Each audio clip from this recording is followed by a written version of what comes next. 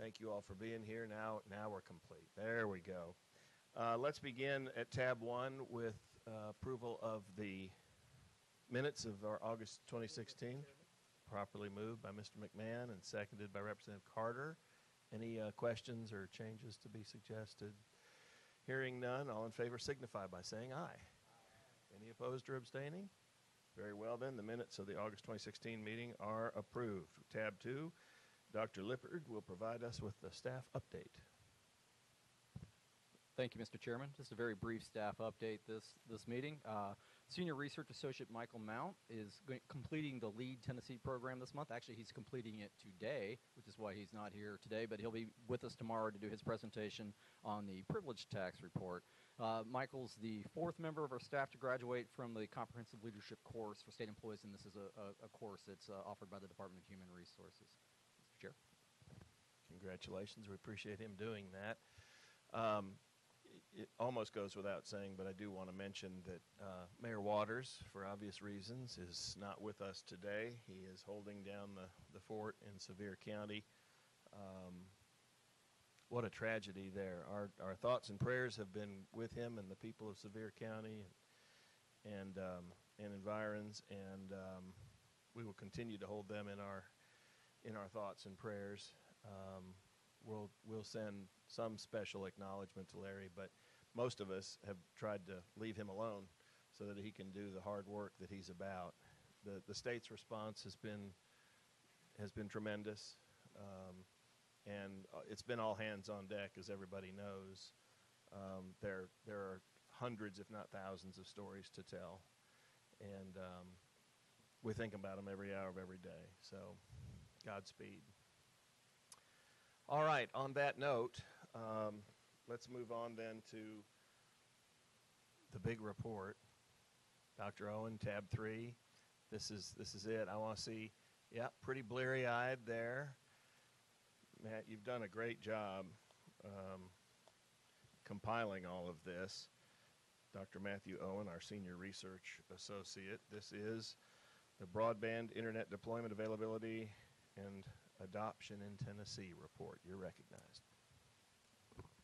Thank you, Mr. Chairman. Thank you, Commission. Good afternoon. So this is the report. The draft report can be found behind tab 3 in your docket books. Today I'll be submitting the draft. Just to kind of set the stage, and I talked to Cliff a little bit beforehand. There's a lot of very valuable information here. How many recommendations essentially are set forth? Well, you can find the recommendations. I think I probably lost the official count. But if you can find the recommendations in the memo, they'll be and in the front part of the report, they will be bolded and italicized. So basically, we've got what I think of as the executive summary. It's like the first 16 pages, beginning at page 4. Yes. But right before that, we have a shorter memo with bold and italicized. Correct. Just trying to set the stage a little bit, because not everybody's right. been able to get all the way through this. No. Okay. All right. So there should be a memo on page 3. In your books, behind tab 3, and that should contain all of the recommendations in that memo as well. And again, those will also be bolded and italicized to draw them to your attention.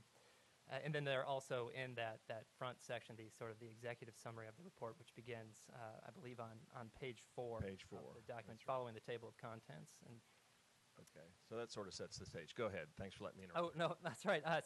For the draft report, which I'm looking forward to hearing your comments and for your review. This was prepared in response to a request from Chairman Mark Norris for a comprehensive study of broadband internet service in Tennessee. At the Commission's June 2015 meeting, Chairman Norris asked the Commission to study the current status of broadband deployment, availability, and adoption in the state, to assess where there are gaps in coverage, and recommend ways that Tennessee can increase broadband availability and adoption in the future. Now, a copy of the research questions initially posed by Chairman Norris can be found in Appendix A.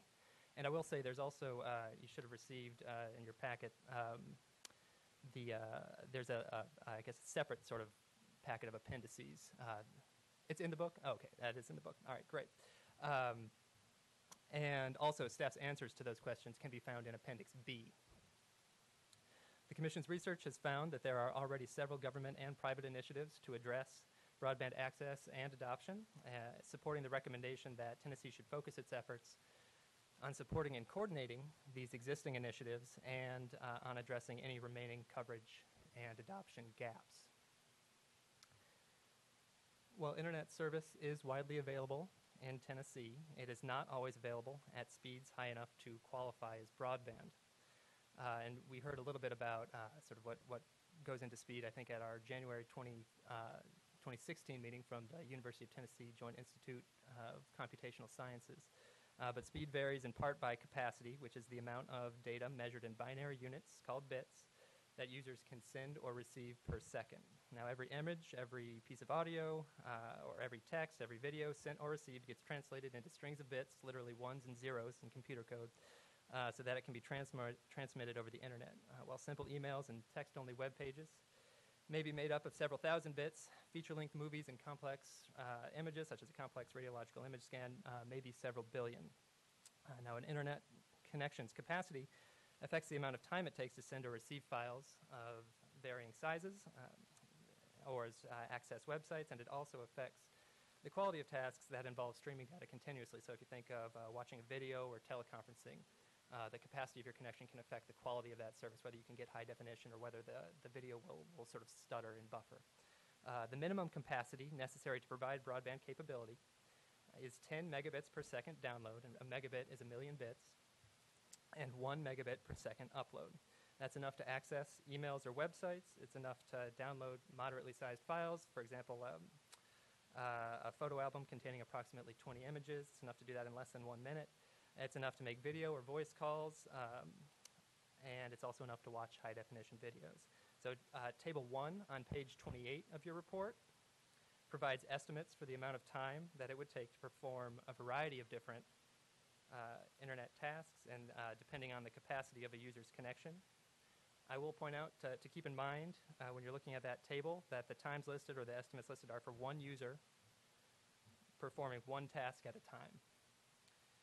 Multiple users using the same connection simultaneously, or one individual user performing multiple tasks, will split a connection's capacity between their tasks, and that could affect the amount of time that each task takes. And also, when you're looking at that table, please do keep in mind that the file sizes are reported in bytes, and the connection capacities are reported in bits. 1 byte is equal to 8 bits. So keep that in mind when you're looking down the column of the file sizes, that's actually reported in bytes. So while 10.1 connection will support most individual tasks that residential users perform, it's not always enough for all users, and in particular for individuals who perform multiple high-capacity tasks at once, or households where more than one person might be using the internet simultaneously. Similarly, businesses could well require higher capacity internet connections, particularly for upload speeds. The 25 megabits per second download and 3 megabits per second upload standard for broadband that the Federal Communications Commission adopted in January 2015, therefore, is a better measure of what communities will need to support residential and business users going forward. Though large industries, I will say large industries, hospitals, schools, universities, libraries, all sorts of locations that either have multiple users, could have large numbers of users using the internet at once, or might be performing really high-capacity tasks. If you think of a hospital trying to transfer a large amount of radiological images, they could require even faster connections, really, or even higher capacity connections. Now, in addition to capacity, speed is also affected by the amount of time it takes signals to travel from one end of a connection to another. That's from one user's device to another. You'll often hear this in the sort of the jargon referred to as latency. This lag between when a signal is sent and received negatively affects tasks that require real-time communication, including those like voice calling that only use small amounts of actual data, and that can actually render a connection insufficient for these uses, even if it actually has enough capacity to support them. So for example, a lag time of even 1/5 of a second can be unacceptable for voice calls, according to the calling service Skype. Now, broadband is provided over local, regional, national, and international networks made up of a variety of infrastructures, including fiber optic cable, wireless transmitters and receivers, and the same copper wire and coaxial cable originally deployed for telephone and cable television service, respectively. Each of these infrastructures has different physical properties and technical specifications that affect performance, but they are all capable of supporting high-speed internet service. And you can see in the section starting around page 31 of the report, I think there's a reasonably jargon-free description of these technologies. I'd also like to stress that the technologies capable of providing broadband are continuously evolving, and this is particularly true in terms of wireless delivery. So, for example, providers are already working on the next generation of wireless networks, network technologies, which have provided capacities approaching 4 gigabits per second in testing. So the next challenge, of course, will be replicating that under real-world conditions. Another project that's still in its experimental phase could result in wireless signals capable of providing multi-gigabit per second capacities being sent along the outside of power lines. At present, so keep in mind technology is evolving, but at present, satellite internet and mobile wireless are not comparable substitutes for wireline and fixed wireless broadband, though again, both technologies are improving. Satellite internet in particular, while it does offer users connections of at least 10 megabits per second download and 1 megabit per second upload, does not yet offer a service that meets the higher 25.3 standard, according to the FCC. Moreover, satellite service also suffers from lag times that can degrade voice calls and other real-time communications uses, primarily because of the distance that signals must travel from the user to the satellite. In addition to capacity limits and lag time for satellite service, both satellite and mobile wireless service providers restrict the amount of data that subscribers can use relative to similarly priced plans offered by wireline and fixed wireless providers. The typical residential wireline broadband user uses approximately 100 gigabytes of data per month, according to one of the major broadband providers. Satellite internet providers report plans with data caps of up to only about 70 gigabytes per month, according to the FCC, while mobile plans with caps of 100 gigabytes cost approximately $450 per month. So for both satellite and mobile wireless service, subscribers who exceed their data caps may have the capacity of their connections reduced below broadband quality for the rest of their billing cycle, or they typically have the option of purchasing more data. Even mobile wireless providers offering the so-called unlimited data plans do say that the capacities for users may be reduced after they have used approximately 28 gigabytes in 1 month. So in contrast, many wireline and fixed wireless providers offer service of at least 25.3 without any data caps for less than $100 per month, and those with caps often offer upwards of 1,000 gigabytes or more for less than $100 per month as well. So the current technical limits on satellite service and the lower data caps on both satellite and mobile wireless do make it difficult to treat them as comparable substitutes for fixed wireless and wireline broadband at the moment. The coverage maps then that we have provided as part of this draft only include wireline and fixed wireless coverage. So when you do look at those maps, keep in mind that they are only showing wireline and fixed wireless coverage in the state. So with that in mind, access to broadband is improving in Tennessee, but coverage is still limited in many rural areas. Approximately 89% of Tennesseans live in census blocks where at least one provider reported offering wireline or fixed wireless service with a capacity of 25.3 or greater, according to data collected by the FCC in December 2015. And I will say the December 2015 data, although it's almost a year old now, is the latest publicly available data that we have. And that was released in September. It's sort of about a 9-month lag.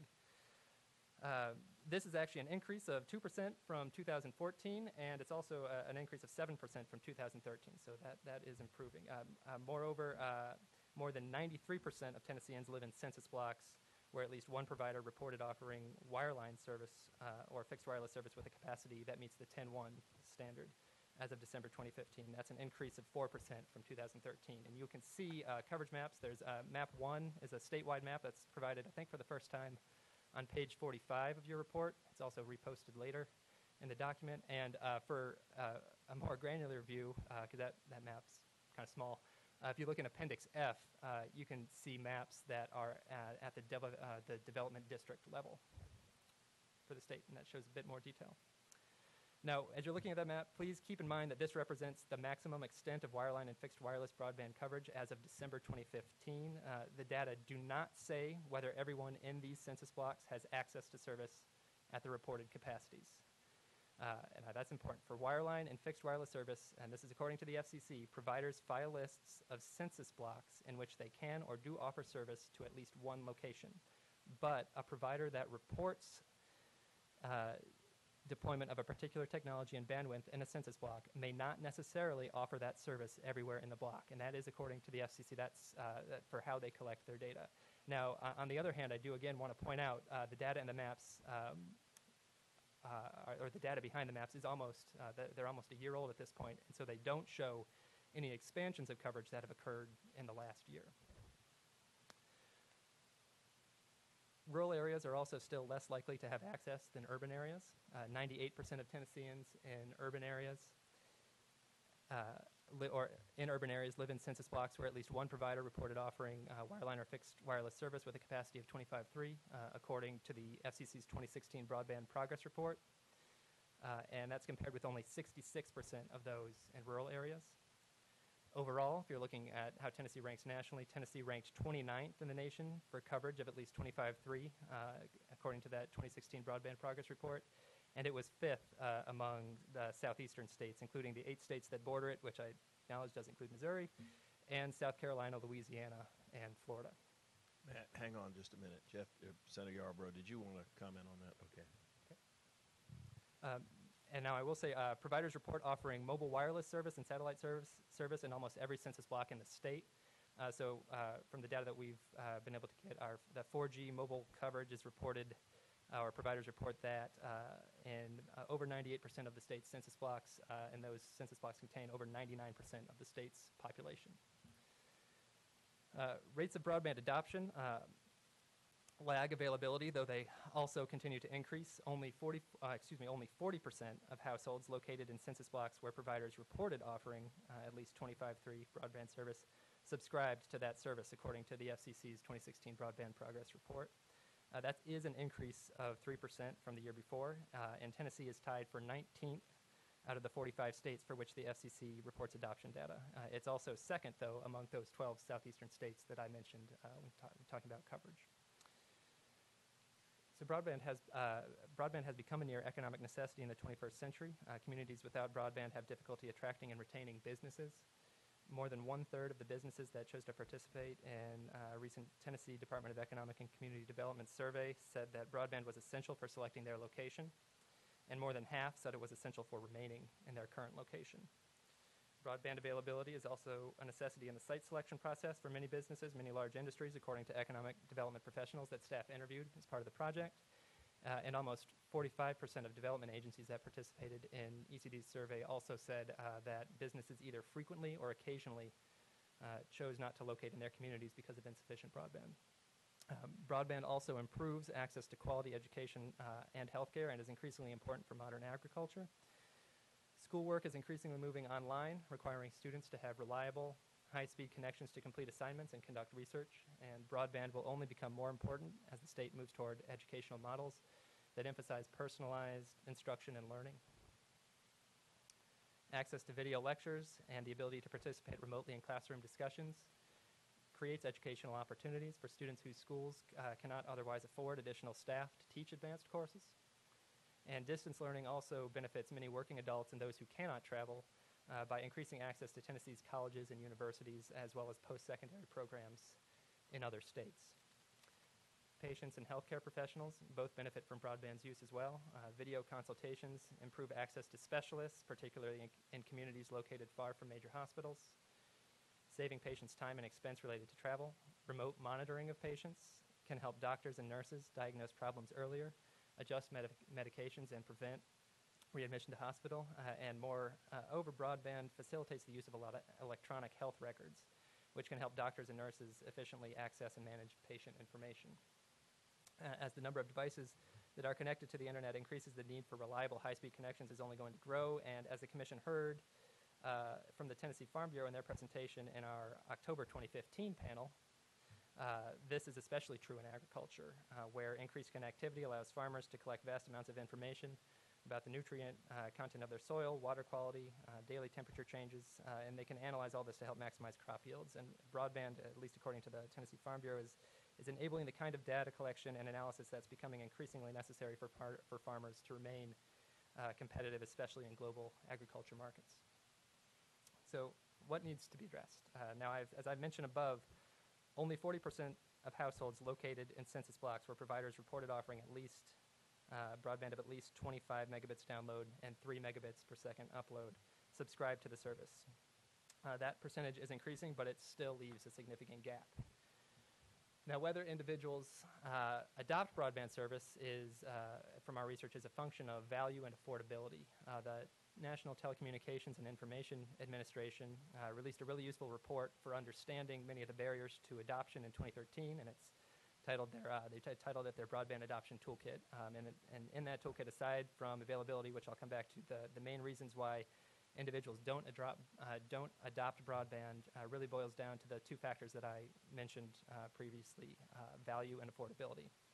So in terms of value, perceived lack of relevance and perceived lack of personal skill both affect whether individuals value broadband enough to use and subscribe to a service. More than half of respondents in a 2013 survey by the Pew Research Center found that a lack of perceived value tends to be more important than cost.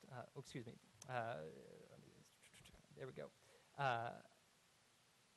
Cited the lack of relevance or skill as a primary reason for not using internet. And now a similar survey, a 2015 Pew survey, found that the lack of perceived value also tends to be more important than cost as a barrier to home broadband adoption for so-called hard-to-reach adopters. And the survey defined those as those who have never had home broadband before and those who say they have no interest in adopting it.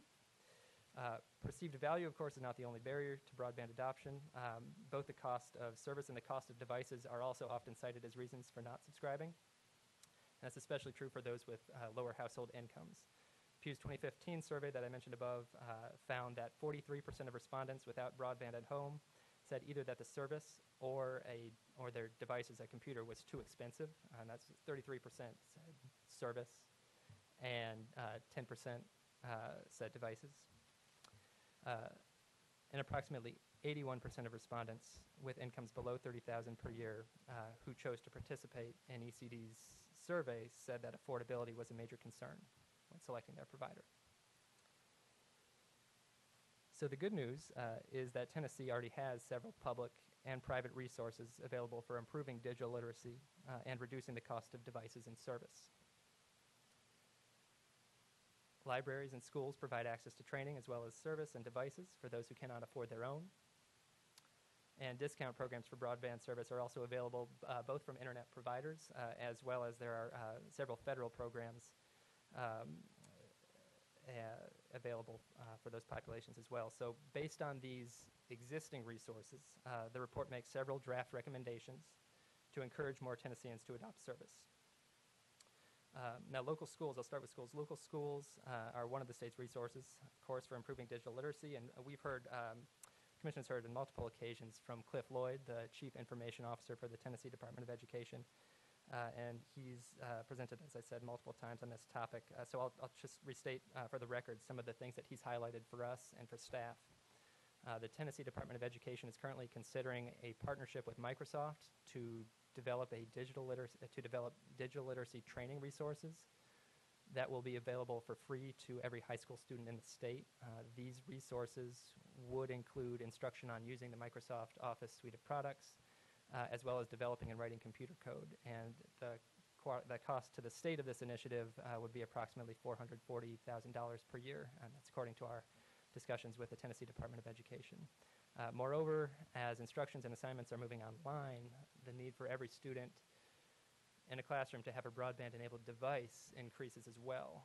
But purchasing new or replacing existing devices has traditionally been cost prohibitive for many schools. So to help overcome this barrier, the Tennessee Department of Education is in the process of finalizing a purchasing model that will allow, and they've been in talks, I believe, with the Tennessee Comptroller of the Treasury on this. And this purchasing model would allow schools to lease devices for approximately $5 per student per month, and the devices will be replaced every 3 years. So vendors who would be part of the program must agree to the program's basic criteria regarding leasing and replacing the devices, and several leading vendors have already expressed interest in participating. Districts that choose to work with an approved vendor will not be subject to the state's restriction against making multi-year budget commitments in terms of their participation in this program. This will allow them to obtain more devices and make those devices available to students to be taken home. Tennessee's local libraries are another existing resource and that is well positioned to help residents improve their digital literacy skills and learn about the ways that they can benefit from broadband. The experience of the State Library and Archives is that when libraries offer digital literacy classes, people do come in large numbers. The Tennessee State Library and Archives, in partnership with the Department of Economic and Community Development and the U.S. Department of Agriculture, provided 60 hours of training in each of 70 libraries throughout the state from June 2010 to June 2012. And more than 13,000 people attended those sessions. The state provided approximately $2,400 in funding to each library to help pay instructors for offering the training sessions, and so that works out to approximately $40 per instructor per class. Unfortunately, they did not collect data about how many people then went on to adopt broadband service after attending these classes. The Tennessee State Library and Archives continues to encourage the state's local libraries to offer digital literacy training regularly to patrons. The State Library and Archives has adopted voluntary technology guidelines for libraries in the state's regional library system that call for all libraries serving at least 5,000 patrons to offer meeting space and devices to community organizations for digital literacy training. And libraries are also encouraged to provide digital literacy training several times a year, depending on size, ranging from once per quarter for smaller libraries to twice per month for larger libraries. Now, although these guidelines are voluntary, approximately 75% of libraries serving at least 5,000 patrons currently meet them, according to the State Library and Archives. Further, there are 18 libraries throughout the state, and we heard about this from the State Library, the State Archivist, Chuck Sherrill, at our August meetings. 18 libraries throughout the state are addressing the affordability gap in their communities by lending hotspot devices that allow patrons to access wireless broadband.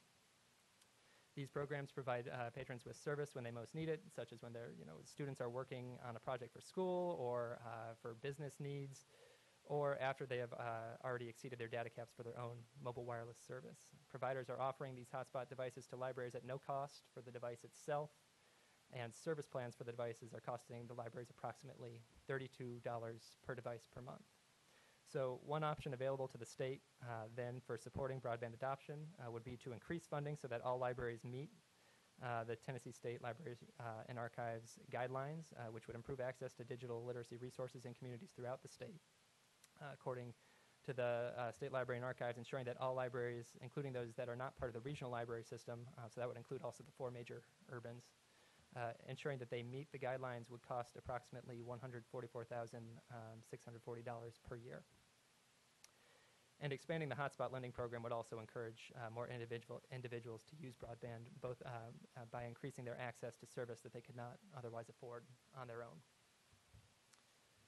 So in addition to these resources, there are also several broadband discount programs that either are or will soon be available to low-income households. Many broadband providers already offer their own discount programs, and eligibility for these programs varies by provider, but participants typically receive broadband that meets the minimum 10 megabits per second download, 1 megabit per second upload requirements, and they cost approximately $10 per month. Yes? Back on the previous point. Oh, sorry, yes. Now, about libraries, ensuring that libraries meet TSLA's guidelines would cost $144,640. But then, in addition, expanding the hotspot lending program. Correct. The hotspot lending program is not included In that. That is correct. Any estimate of the cost there? Well, you're looking at it, so it would depend on how many devices. I can look into exactly how many devices the average library has as part of this I program. think it'd be helpful in the final report. I mean, if you're not carefully reading over that, it looks like it's all inclusive, but it's really separate.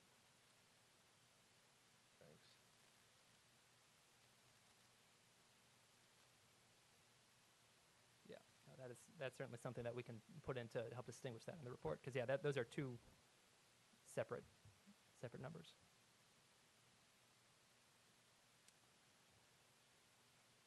So in addition to the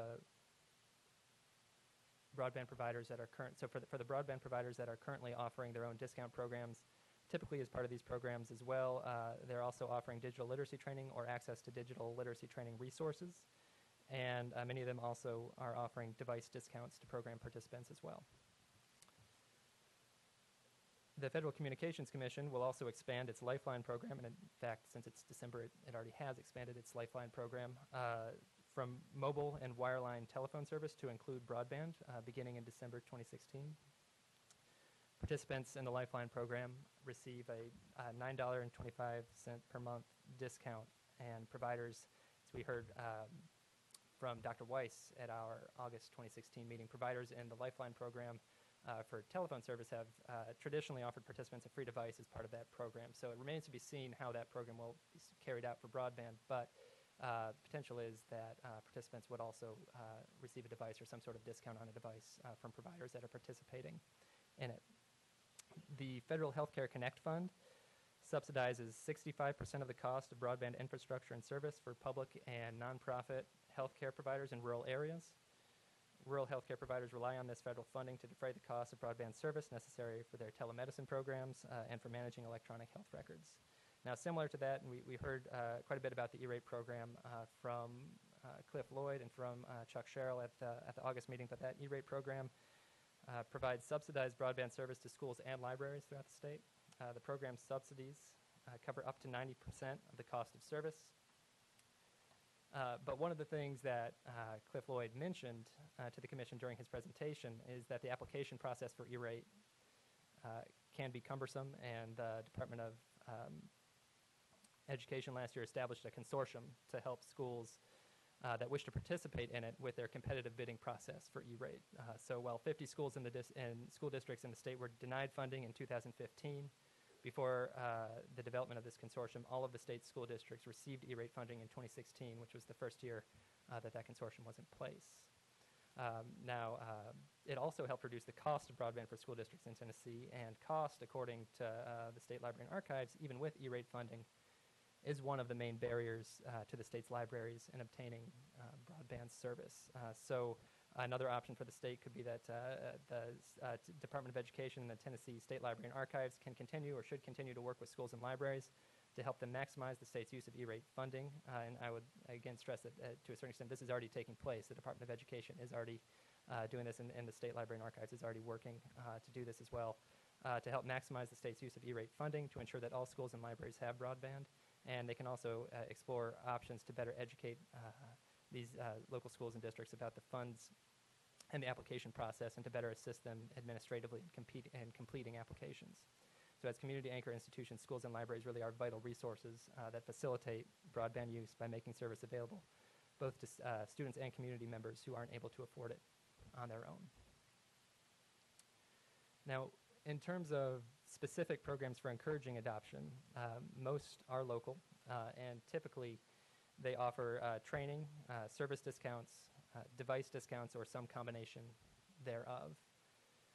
Several successful programs that we found through our research include the Tech Goes Home program that began in Boston, and the Anytime Access for All and Connect Home initiatives in Nashville. And these have combined digital literacy training resources with service discounts and device subsidies to help maximize their effectiveness. And both of those programs have conditioned service discounts and device subsidies on the completion of a set amount of training. So after a set number of classes or a set number of hours of training, participants are then eligible to receive the service discount or the device discount. But I also say that evidence suggests that it's more important than sort of any one program. It's more important to develop programs that target specific populations and their needs, such as the elderly or families with school children. So an option, it could be that the state, through the coordinated efforts of its existing agencies, including the Department of Economic and Community Development, the Department of Education, and the regional development districts, as well as existing local assistance resources, including the Municipal Technical Advisory Service and the County Technical Assistance Service, should encourage and assist local governments in establishing targeted broadband adoption programs that can combine training and funding assistance. Senator Yarborough.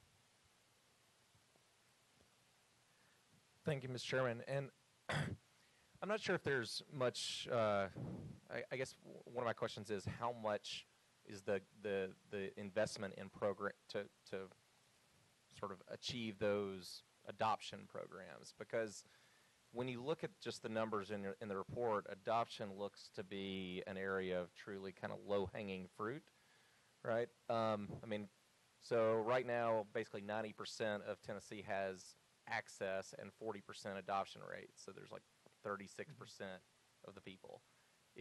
Let's assume that we build up the infrastructure to be 100%. If we don't change the adoption rate, we're only changing usage by about 4 points. Whereas if you change the adoption rate, you're having it's a much bigger lever, and we've got a lot sort of more penetration can be achieved, presumably for a more cost-efficient investment on the government side. Is that fair? That is something that's there's a study by two professors from the New York University Law School,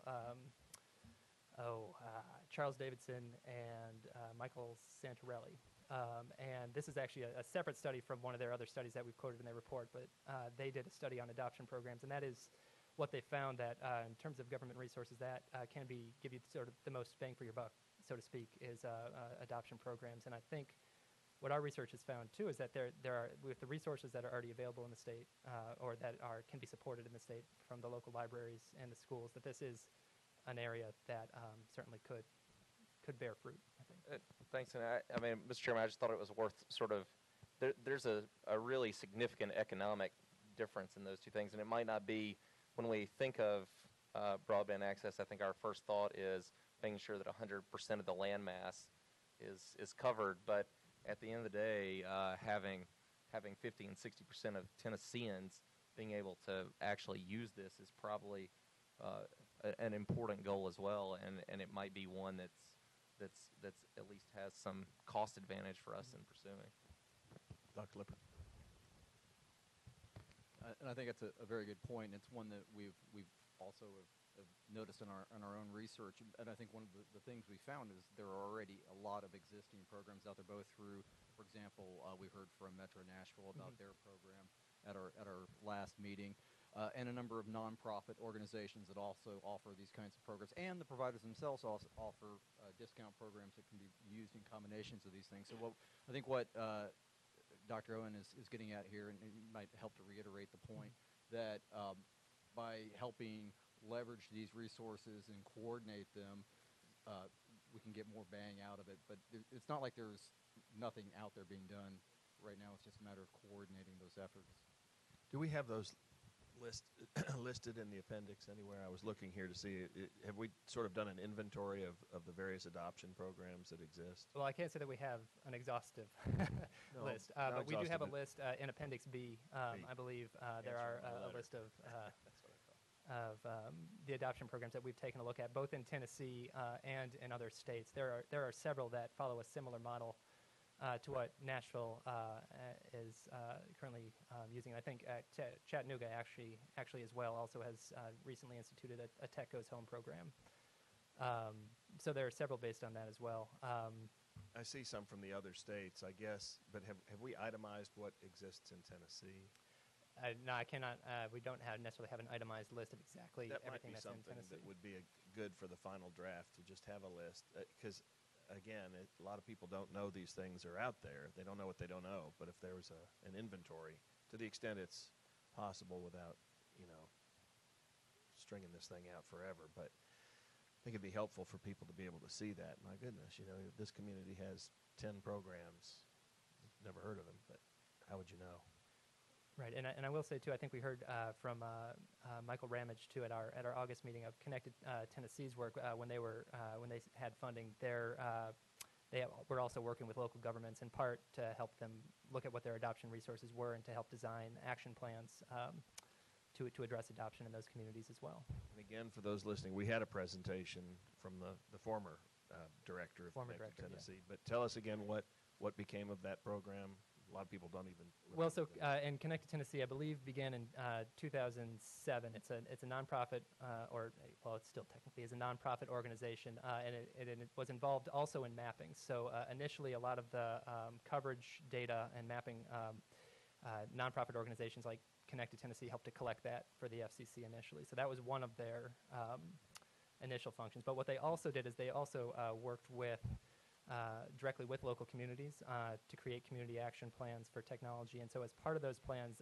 adoption was one of the major things that they focused on, as well as availability, but they also did adoption. And then they also had separate programs. They had a Computers for Kids program that helped to provide devices to underprivileged children in the state. And they're also involved in several other initiatives, I think. And they're no longer involved because. Well, they're no longer involved. Sorry, the long way of getting to the point is that their funding was through the American Reinvestment and Recovery Act. At least part of it was. It was federal funding, and so that has since lapsed. And so to become more active, they would need more funding. Thank you.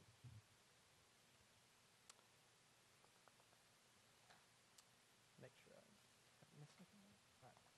All right. So I guess, are there any other questions on it? I'm about to shift to coverage. So are there any other questions on adoption? Would it be easier to take those now, or I can wait till? You know, we talked about libraries. At any time in your research, did you come across courthouses as Well, we didn't specifically look at that, but that's something that we can do, I think, in preparation for the final. in our juvenile justice realignment task force, as we've talked about capturing data, classifying data, capturing it, and using data, we've learned that a number of courthouses don't have access to the internet, let alone broadband. I was unaware of that, but I'd be remiss if I didn't mention it here. So here we have, government-owned facilities, from the judicial branch that apparently is in the dark ages completely. But if you'd make a note on that. Yeah, of course. Yeah, Senator Yarborough. Just one additional thought in this is, which I think this might be closest to the library aspect, but in places where it might be infeasible or more expensive for us to truly do, county border to county border availability, are there any programs out there to allow small businesses to sort of do co-work situations, or kind of the entrepreneur type center, like where there can be numerous small businesses using a shared T1, shared broadband type services? Well, I'm trying to think if there's a shared service. I can think, I know the city of Chattanooga, I believe, and I'm going to lose the name of what their center is, but I believe it's through their libraries, and I believe they have call it their Innovation Lab, and I say that out loud, and I think that's probably wrong. But they do have a center that is sort of set up for small businesses to be able to come in and make use of resources that they might not otherwise have. It just seems that we might be trying to think about making our libraries sort of small business engines. I can check into that more.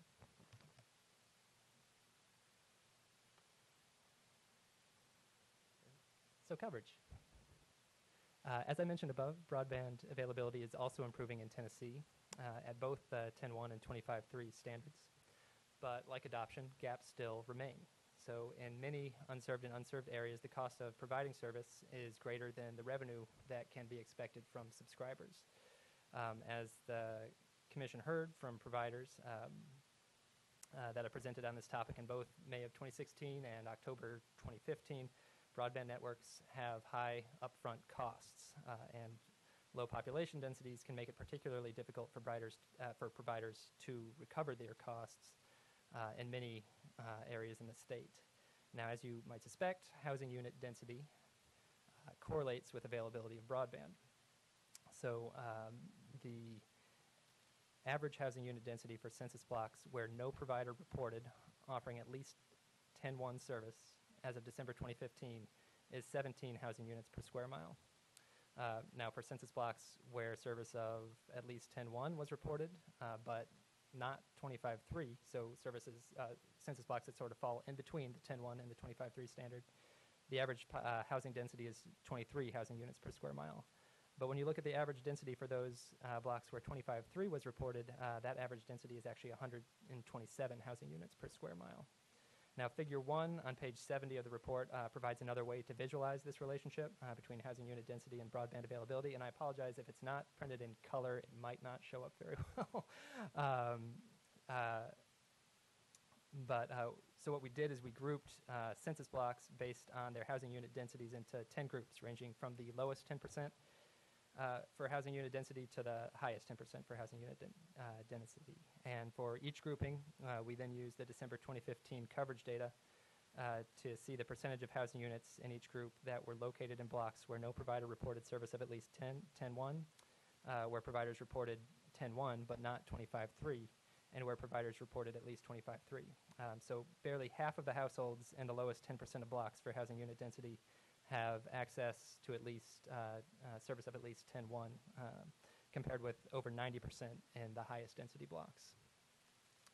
So while increasing adoption rates can help providers justify investments to expand coverage by increasing their expected revenue, encouraging adoption alone is unlikely to solve the state's problems. So with that in mind, the report makes several draft recommendations to increase broadband availability in Tennessee as well. So reducing the cost of expanding networks by funding grants to providers is one option to help increase access to broadband throughout the state. The Federal Communications Commission is already offering grants through its Connect America Fund Phase 2 to 3 major providers in Tennessee. This CAF2 program provides multi-year grants to large telephone companies classified as price cap carriers in exchange for commitments to expand coverage of at least 10.1 to a set number of homes and businesses in census blocks where no provider reported offering service of at least 3 megabits per second download and 1 megabit per second upload as of 2013. So the FCC determined which blocks would be eligible for funding for each provider, the number of locations that providers must serve in exchange for accepting funding, and it also determined the amount of funding that each provider would be offered. Providers had the opportunity to either accept or reject the FCC's funding offer on a state-by-state basis, and those providers that accept funding but don't meet build-out requirements can have future funding withheld and may have to pay back past funding as well. Providers have flexibility to choose the technology that they'll use to build out their networks as part of this CAF2 program. Although the FCC's funding formula is based on the cost of building fiber to the home service, providers can expand service using different technologies so long as they offer service of at least 10 megabits per second download, 1 megabit per second upload, with a data cap of at least 150 gigabytes, though in some areas there's always a but. In some areas 100 gigabytes is acceptable, as long as prices are comparable to wireline service in nearby urban areas. So in Tennessee, as I mentioned, all 3 providers that were offered funding through the CAF2 program, AT&T, CenturyLink, and Frontier, accepted their funding offers, and their funding totals approximately $30 million per year for up to 7 years, for a grand total of $210 million in exchange for expanding coverage to a combined total of 93,000 homes and businesses in areas across the state. And if you look at Map 2 on page 74, that provides a map of the census blocks in the state that are eligible for the use of CAF2 funds. Dr. Owen, can you tell us, looking at that map, what types of areas those are? Are those some of the rural areas that are? So they do tend to be rural areas, but these are areas that are within the the traditional incumbent telephone service territories of these major providers, if that makes sense. It may not make sense, so I can. It does. I'm just sort of curious, generally speaking, whether, and if so, to what extent this is getting to the 13%. Well, and so this, I think, can make a dent in the percentage of, or the remaining households, I guess, that don't have access to service. So if you look at, when we ran the numbers, there are actually 111,000 households located in census blocks where no provider reported offering the 10.1 service, but that are also not eligible for this CAF2 program. So that leaves that gives a sense of, I guess, the gap. So 111,000. 111,000 households. 111,000 households out of what was the total number of households? I'm just trying to figure out what the CAF2 is is it taking an 80,000 household bite out of the total, or? It's approximately an 80,000 household bite. When you look at it, it's difficult to give an exact number just because of some of the technical aspects of the CAF2 program. But what we did is, when you take out the census blocks, there were no provider reported offering 10-1 as of December 2015. When you take out the census blocks that in that subset that are eligible for CAF2, you end up with 111,000 households. And so I think there were, if memory serves, there were approximately 80,000 households or housing units located in the census blocks that are eligible for CAF2. Sitting on this side of the desk as we listen to you speak, we all try to sort of quantify the challenge, and if one of our objectives is to deal with availability for the remaining 110,000, and that's an if, but if it is, assuming they would adopt it and use it, so the question becomes, is more grant funding through Title VII, which that fund that we've never used, we'll talk about that a little bit, the Broadband Deployment Fund. If we provided more funding, would that further extend the coverage, or is this where we need to bring in the assistance of co-ops and others to help us get to it? Just sort of trying to quantify this and figure out. Right, where we end up. No, and I will say too, before we even get to that, I mean, there's also several additional Connect America Fund programs that are in the process of being finalized. Yeah, don't let me divert. Well, no, I hope if I don't end up covering that question, come back to me on that. So, as I mentioned, so the CAF2 program was provided grants to the large telephone companies classified as price cap carriers. There's another CAF program that is scheduled to be finalized soon, and actually I was hoping it would be finalized before the draft came out, but I haven't seen who has accepted service yet through it. But there's another CAF program that will provide grants to smaller telephone companies classified as rate of return carriers. And so like the CAF2 program, providers will be offered funding in exchange for commitments to expanding coverage to homes and businesses in unserved census blocks. And if all the eligible providers in Tennessee accept their offers, this alternative Connect America Fund model could result in an additional 64,000 homes and businesses receiving broadband in the next 10 years. And then on top of that, there's also the FCC will award Connect America Fund grants for additional census blocks through an auction process. I don't think it's officially been scheduled yet, but it's anticipated that it will take place within the next year. And as part of that auction process, the preliminary list of eligible locations for that auction include 13,000 homes and businesses in Tennessee. Sorry to keep interrupting you. No, that's all right. Is it fair to say then that under the FCC heading here, there will ultimately be three options, at least as we know them now: CAF2, CAF whatever 2.0. They call it the CAF alternative, the Connect America Fund alternative model. CAF2, CAF alternative, and then auction. Yes. Okay.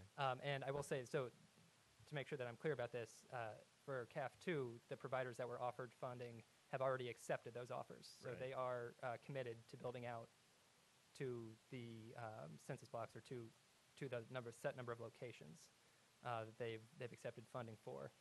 For the alternative model, I have not seen that those offers have been accepted yet. I had seen that it was hopefully supposed to be November of this year, but I haven't seen anything publicly available. And again, I'm trying to set the stage a little bit for folks who are saying, boy, I sure wish, that neighboring city, would just send it out here. They might not say that if it's going to be done at the taxpayer's expense, if they knew that there were 2 or 3 federal programs already on the horizon to provide that type of service, let alone other things that you've covered in the report. But again, I'm just trying to... Correct. And so my hope is especially that if that CAF alternative model gets finalized by the final report, that we can provide a map, that we can add that to the map of the CAF program, so that can provide a better sense of which areas are already scheduled to receive federal funding. So all told, those 3 programs under the FCC may be whittling down. Well, we got to 110,000, and then you mentioned another 60,000. Potentially another 64,000, and so we're down to. So that leaves you down around 50. Okay, that sort of quantifies things a little bit. Yeah, and so in terms of that, I'll get to some of the Okay. numbers there in a second, because I did not, I will say in the numbers that are included for the cost estimates, I did not include the CAF, or staff did not include the alternative CAF or the CAF auction in those numbers, simply because they haven't been finalized yet. Yeah, there's somewhat but hypothetical, but I think that should be fleshed out a little bit more. Okay. And Representative Orgo seeks recognition and is. Thank you, Mr. Chairman. Do we know the requirements, what are the requirements are to receive the CAP funding? For which program? For any of them? Yeah, exactly. Okay, Because sorry. We're saying some, we're hearing, well, we really haven't received any of them yet. Right. So for the CAF 2 program, for that program, providers must offer service at a minimum of 10 megabits per second download, 1 megabit per second upload, and they must have a minimum data cap for those plans of 150 gigabytes per month, and with some exceptions, and they must be offered at prices that are comparable to neighboring urban areas. Who sets that pricing? So it's I will have to go back and look at the FCC order to get a specific answer to that question. For the pricing, I think it's something that becomes a rebuttable presumption in the sense that if someone complains to the FCC will come in and take a look at it. But it's not as if the FCC is setting a price specifically. The requirements require, but, okay. Yeah. Right. Thanks. As there often is with But that's all federally funded. I mean, those that's three. correct. That's federally funded through a tax on wireline and wireless telephone service through the Universal Service Fund. Okay. Mayor Burgess. Thank you, Mr. Chairman. Dr. Owen, I may be misinterpreting this map too, but I see several small rural counties that are not eligible for any of this Connect America fund. Could you explain if that's correct and how this is happening? I mean, it's amazing that Perry and Wayne and 4 or 5 or 6 others don't have any eligibility. Thank you. Correct, and so that is partly a function of that map that we have in the text right now is only for the CAF 2 program. So if those areas are outside of the service territory of one of those 3 providers from CAF 2, they may well not have 10.1 service reported, but they were not eligible for the CAF 2 program. So that is why they were not included in that map. So what my hope is that by the final, if we can get a finalized version of the alternative CAF model for rate of return carriers, that those maps will provide a more holistic understanding of the service areas in the state that are set to receive funding through the Connect America program. But I do apologize. Yes, right now those maps do not show areas that might be eligible for future rounds of CAF, or just because an area is not listed as eligible for CAF 2 funding, it does not mean that it has coverage. Dr. Owen, and Mayor Burgess, my understanding is, so they're not covered, as you point out, under CAF 2, but those are the candidates for alternative, for CAF alternative, or maybe auction block, but the alternative. That area. could well be the case, yes. Yeah.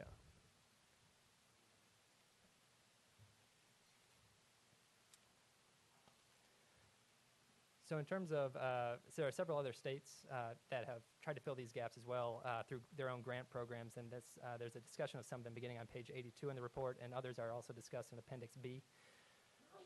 The most successful of these, including Maine, use a competitive bidding process to choose projects to ensure that state funds maximize coverage in unserved and underserved areas, and Maine's program has resulted in almost 39,000 homes and businesses getting access to broadband since 2007. It's also technology neutral, so providers are not restricted in the technology that they use to provide service through the program. Maine funds its program through a 0.25% tax on telephone service. I'll also mention Minnesota's grant program because it uses a different approach for funding. Minnesota's program has funded approximately 6,000 home service expansion to 6,000 homes and businesses since 2014. And while Maine funds its program through a tax on telephone service, Minnesota relies on annual appropriations from the state legislature. So that brings me to Title VII, Tennessee Code Annotated, Section 759.315 already creates a broadband deployment fund for Tennessee, but no funds have been appropriated to it. The Tennessee Regulatory Authority would be responsible for administering the fund. And so an option for Tennessee could be to use that broadband deployment fund to provide competitive grants to unserved areas not already being targeted by Connect America Fund grants. And so I think that would be important to understand for the next subsequent rounds of CAF, which areas are being accepted and which areas aren't being accepted for that. So if you assume the worst case scenario and assume that those other rounds of CAF will not be funded or accepted, then to serve the 111,000 households that are in census blocks that are not eligible for CAF 2 and where no provider reports service of 10-1 as of December 2015 could cost roughly between $122 million and $554 million. And that is based on, we calculated those estimates based on the estimates used in the Department of Economic and Community Development's one of the reports attached to their survey, as well as we used a $5,000 per location estimate for fiber to the home, which was cited by private providers in filings with the FCC. If you use ECD's slightly lower estimate for fiber to the home service, they estimate approximately $3,840 per location as the cost to cover every home in the remaining census blocks. That high-end estimate would be only $426 million. But again, I do want to stress, as the chairman has mentioned, that some of these areas are likely to be served as a result of subsequent rounds of Connect America Fund funding.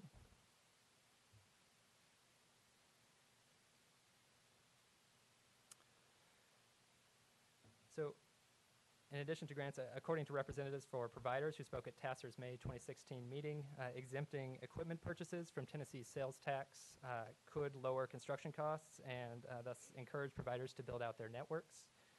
Providers that are legacy telephone companies also say that they would benefit from having their telecommunications property assessed at the lower commercial rates for property tax purposes, much like legacy cable television companies, which would be the 30% rate for personal property and the 40% rate for real property, rather than the higher 55% utility rate.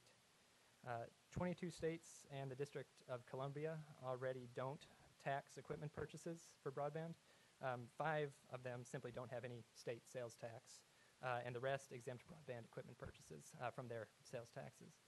Exempting broadband equipment purchases from sales taxes would reduce state revenue by approximately $45.5 million per year and would reduce local revenue by approximately $16 million per year, according to the Tennessee Department of Revenue.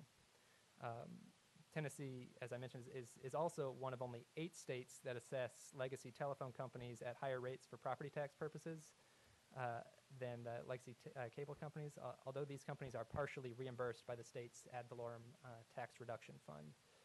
Assessing them at the lower rates for property tax purposes would cost local governments more than $16 million per year, according to the Tennessee Comptroller of the Treasury. Moreover, neither approach is targeted to increase broadband investment necessarily in unserved and underserved areas. So instead, another option that is available to Tennessee is that it could offer credits against franchise and excise taxes for broadband infrastructure investments and target those investments or target improvements to unserved and underserved areas of the state by giving larger credits for investments in those unserved and underserved areas. And there's already a model for this in Mississippi. Mississippi is one of a couple states, actually, that has this model. Mississippi offers a similar tax credit, and it provides larger tax credits for investments in regions of the state that are deemed to have lower levels of economic development. And Georgia offers a similar credit against corporate income taxes.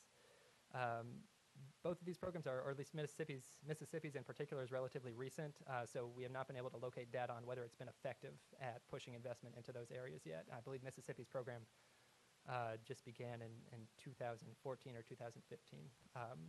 But as is done with other tax credit programs, such as the low-income housing tax credit, the state could cap the amount of credits available statewide per year and use a competitive application process to award those credits to try to push credits into areas that are unserved or underserved.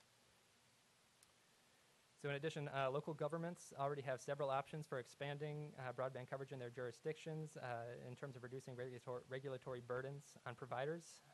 While broadband's classification as jurisdictionally interstate limits state's ability to regulate some aspects of service, it still provides state and local governments with flexibility in matters related to zoning and public rights-of-way. Access to rights-of-way is governed by local permitting processes that can delay projects and increase costs, and zoning regulations effectively prevent wireless infrastructure from being built in certain communities, at least according to the Tennessee Wireless Association. We heard from them at our May 2016 meeting.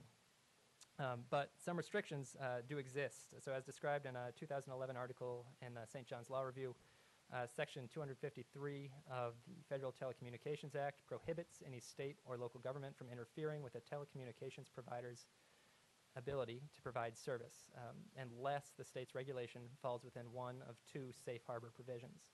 So the first safe harbor provision allows state and local governments to regulate telecommunications in the public interest as long as such regulations are competitively neutral.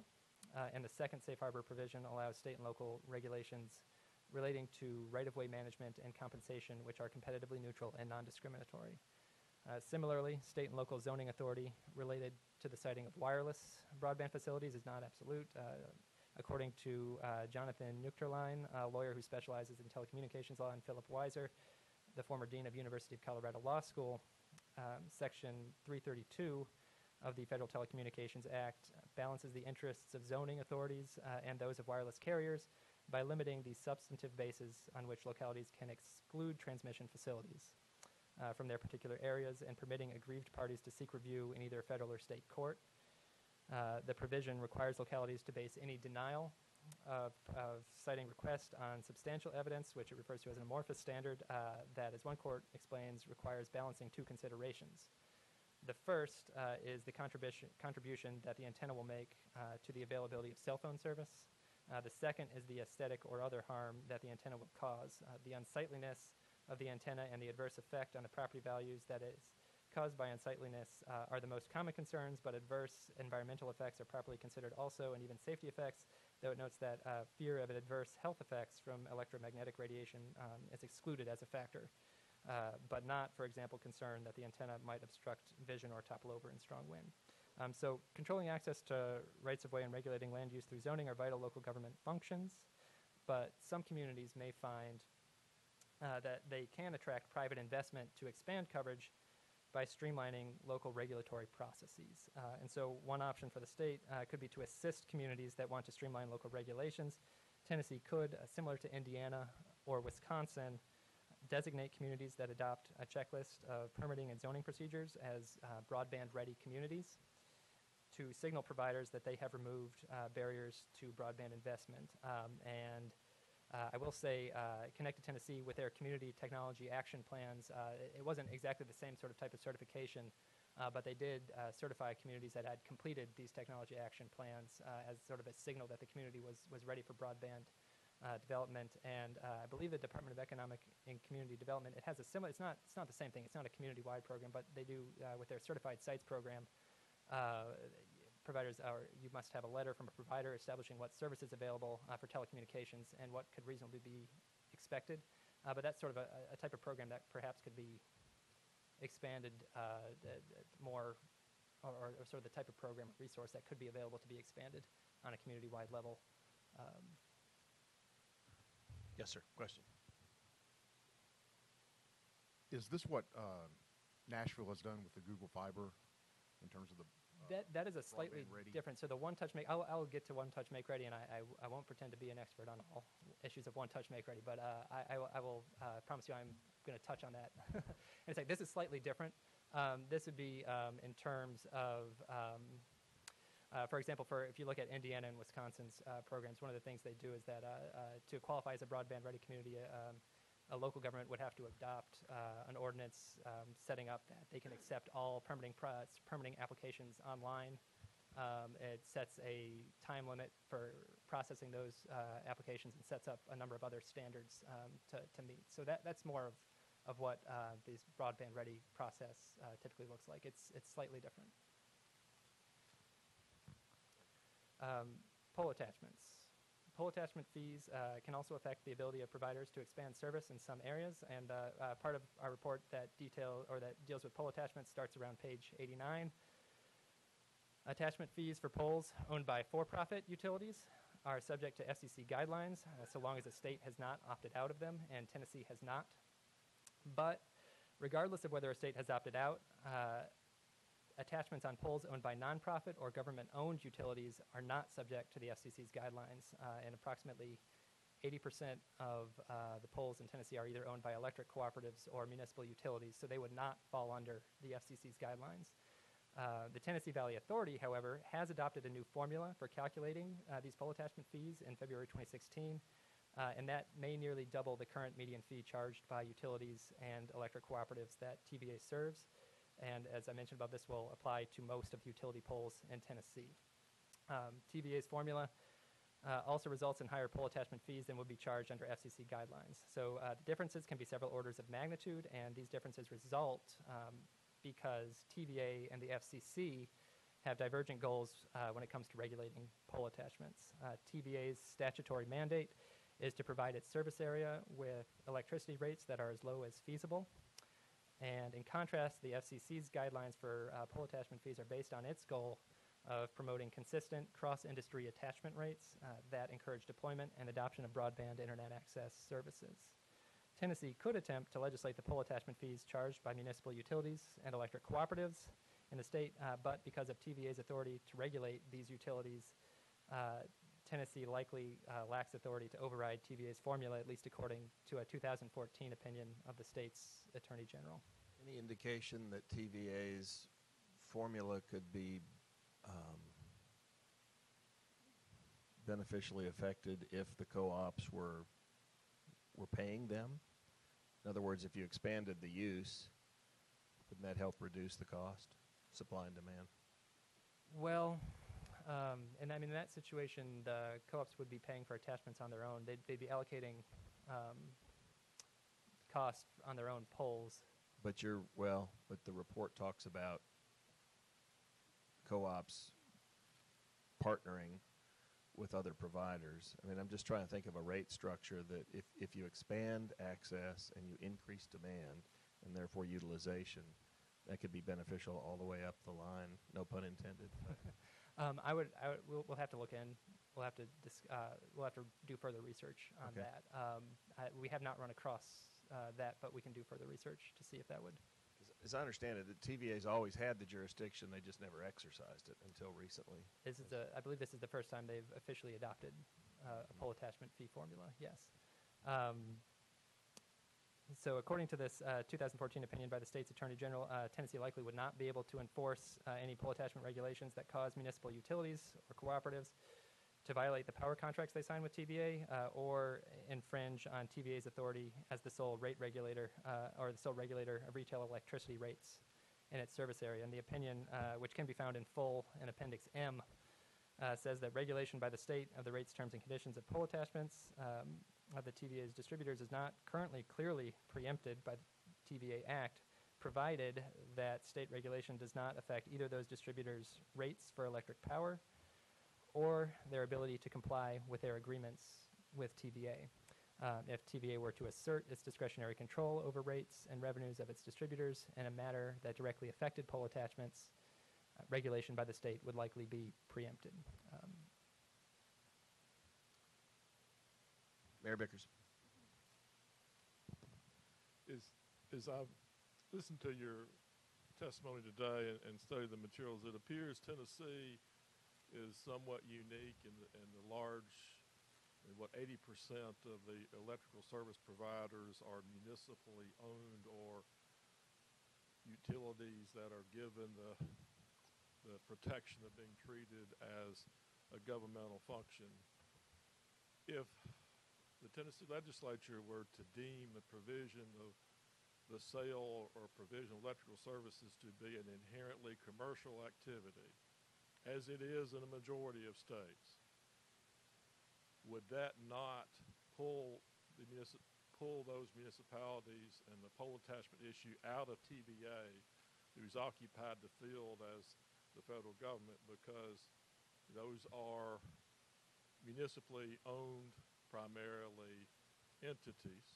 All right, so if the state said that is as a matter of statutory, we deem that to be primarily commercial. You are selling a product. just like other products are sold. And would that also not solve the issue of the limitation on municipalities in providing internet service beyond what they do? Because if they're deemed to be commercial, then they wouldn't be subject to the restriction that says a municipality can only provide internet services within its boundaries. That's just a thought, because it's difficult to appreciate that broadband users in Tennessee clearly are going to pay more for that service, because the carriers are simply going to pass these increased pole attachment fees on. And so that TVA ruling is clearly going to impact the cost of having broadband at a very time that we're studying how in the world do we get increased usage of it or adoption of it. It looks to me like the TVA policy is acting directly in conflict of what the state's trying to do with adoption and expansion. To the first part of your question, staff would need to do more research on what the state's ability to declare electricity to be a commercial service and to sort of move in that direction. I'm not as well versed in federal law on the electric utility regulation and what TVA's protections are. I know some are written into federal law in terms of its service area, both in creating sort of a fence around which TVA cannot expand outside, but then also protecting TVA in some aspects within its service area. So I will have to do more research to come up with an answer to that question. And to follow up with that, it's clear that TVA's interest is in promoting and protecting its customers, the people that buy bulk electricity. And this regulation clearly reflects they could care less about what the cost is of a broadband. And that's, and I understand why that's TVA's position, but that's all related to the fact that TVA, back when it was created, as I understand this, promoted government-owned utilities providing electrical service, whereas in other parts of the United States, that began as more of a commercial endeavor, and to this day is primarily a commercial endeavor. And you go back to the days of Thomas Edison and the whole creation of the electrical grid, most of it was commercial with, and the TVA was the exception that said, we're going to do this as a government function. So that's the reason, because it doesn't appear TVA shares this state's interest in broadband adoption. They certainly do have a different mandate when it comes to the regulation of their utility poles, yes, or the utility poles of their local power companies. So other provisions in the report that was released alongside its survey results, ECD and its consultants also say that so-called dig once policies can facilitate construction of broadband infrastructure. Dig once policies encourage placement of conduit or fiber optic cable when a trench is already open. And by coordinating with other city, county, or state capital projects, such as sidewalk improvements, establishment of trails, implementation of street lighting, road construction, other projects, additional conduit can be placed within a trench when other work is being performed in a right-of-way. So this could help prevent having to make multiple cuts in a right-of-way to lay more cable. There's a similar provision, though it's not exactly a dig once provision, but there's a similar provision already in Tennessee law, though it really only applies in areas of new construction or property development, according to our talks with TRA staff. In cases of new construction or property development where utilities are to be placed underground, Tennessee Code Annotated Section 759.310B says that municipalities, counties, and other permitting authorities should condition, or it requires them to condition the issuance of permits for open trenching, the developer or property owner providing notice to all cable television providers so that they can place their equipment in the trench while it's open. And if notice is not given in those cases, the developer or property owner is responsible for the cost of new trenching. But again, this only applies in a limited, narrow subset of cases. As Mr. Young brought up, the one-touch make-ready policy, in its report that was, again, released alongside its survey results, the Department of Economic and Community Development also says that one-touch make-ready processes can help streamline the expansion of coverage. Traditionally, when a new attacher wants to place its equipment on a utility pole, all existing attachers are notified, and move their own equipment one by one to accommodate the new attachment. A one-touch policy one-touch make-ready policy allows a pole owner to designate a single contractor to move all existing attachments at once. Louisville, Kentucky, and Nashville are two cities that have adopted one-touch make-ready ordinances, but in both cases, providers have sued to block their enforcement, and the cases are still pending in federal court. So it can't say for sure how those are going to pan out. And we haven't located another community that already has a one-touch make-ready policy to determine whether it was effective.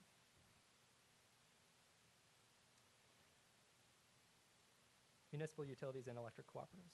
So municipalities with electric systems are authorized to provide broadband within their electric service areas by Tennessee Code Annotated, Section 752, 601, and 10 currently do so. Morristown and Covington were also selected by the Comptroller's Office to participate in a pilot program under state law that allows them to provide broadband outside of their electric service areas, but within the counties in which they're located. Morristown currently provides broadband to several communities outside its electric service area, though not throughout the entirety of Hamblin County. And Covington has actually since sold its system. There have been several recent efforts to eliminate the territorial restriction for all of Tennessee's municipal electric systems. While most of these have called for legislation at the state level, Chattanooga's municipal electric system, Electric Power Board of Chattanooga, sought the FCC's help overturning the state's law. EPB petitioned the FCC to preempt Tennessee's territorial restriction in July 2014 and was joined by the city of Wilson, North Carolina, which sought to overturn that state's territorial restriction, as well as several other of North Carolina's restrictions. The FCC granted both petitions in an order adopted in February 2015, but Tennessee and North Carolina sued to overturn that order in federal court.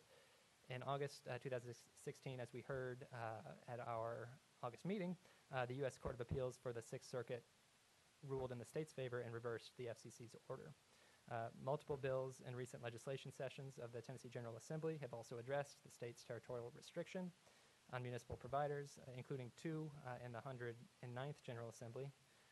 Senate Bill 1134 by Senator Janice Bowling and House Bill 1303 by Representative Kevin Brooks would have removed the territorial restriction entirely.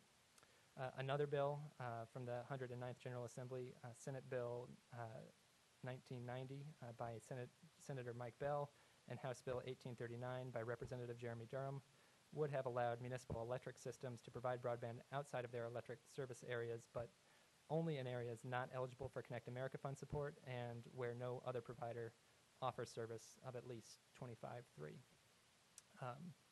Proponents of eliminating Tennessee's territorial restrictions say that municipal electric systems can help expand coverage to some unserved and underserved areas of the state if they're authorized to do so. And proponents also say that municipal broadband providers can improve competition in communities that already have broadband if authorized to expand. Currently, 71% of Tennesseans live in census blocks where at least two providers reported offering wireline or fixed wireless coverage of at least 10.1 as of December 2015. But only 23% live in blocks where at least two providers reported offering coverage of at least 25.3. And access to more than two providers is limited for both 10.1 and 25.3. Approximately 13% of Tennesseans live in census blocks where three or more providers reported offering wireline or fixed wireless service that meets the 10.1 definition, and less than 3% live in blocks where three or more providers reported offering 25.3. And so you can see those maps on, that's maps 3 and 4, which are on page 117 and 118. Senator Yarborough. Thank you, Mr. Chairman.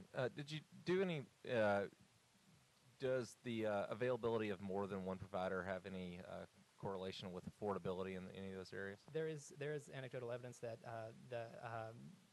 when new providers enter a community that it does lead, or it can encourage the incumbents to lower their prices. That is something that has occurred in communities where Google has entered the market outside of Tennessee as well. And that is also something that EPB found when it entered the market in Chattanooga. But as to say that it will necessarily always happen, I can't say that. But even without the current territorial restriction, cost is still a barrier for municipal electric systems when expanding their broadband service. Morristown Utilities, which again is one of the two systems that's authorized to provide broadband outside of its electric service area, has not expanded service throughout the entirety of Hamblin County, even though it's authorized to do so. Morristown Utilities provides electric service within the city limits of Morristown, and its broadband network has been built out to all of its electric customers within the city limits, though, of course, not all subscribe to the service. While the utility is authorized to provide throughout Hamilton County, outside of its electric service area, the cost of performing make-ready work to attach equipment on utility poles is too high, especially in areas that are already developed, and that's according to our interviews with representatives from the utility. Moreover, the utility is also reluctant to use bonds backed by city taxpayers to finance the expansion of its broadband network out in the county. And like Morristown, many of the municipal systems in Tennessee that provide broadband have used bonds backed either by revenue from their electric ratepayers or by municipal taxpayers to finance their networks. And if broadband revenue isn't enough to make payments on these bonds, of course, electric ratepayers or municipal taxpayers would shoulder the risk of repaying them, even if a network is sold potentially. So, for example, in Provo, Utah, Provo built a network, the city of Provo built a network for providing wholesale broadband service, but the retail provider that the city partnered with was unable to generate enough revenue for the city to make its debt payments. And as a result, in 2013, Provo sold its network, a $39 million network, to Google for $1, and city taxpayers are still responsible for paying off the nearly $40 million in debt that's related to that system.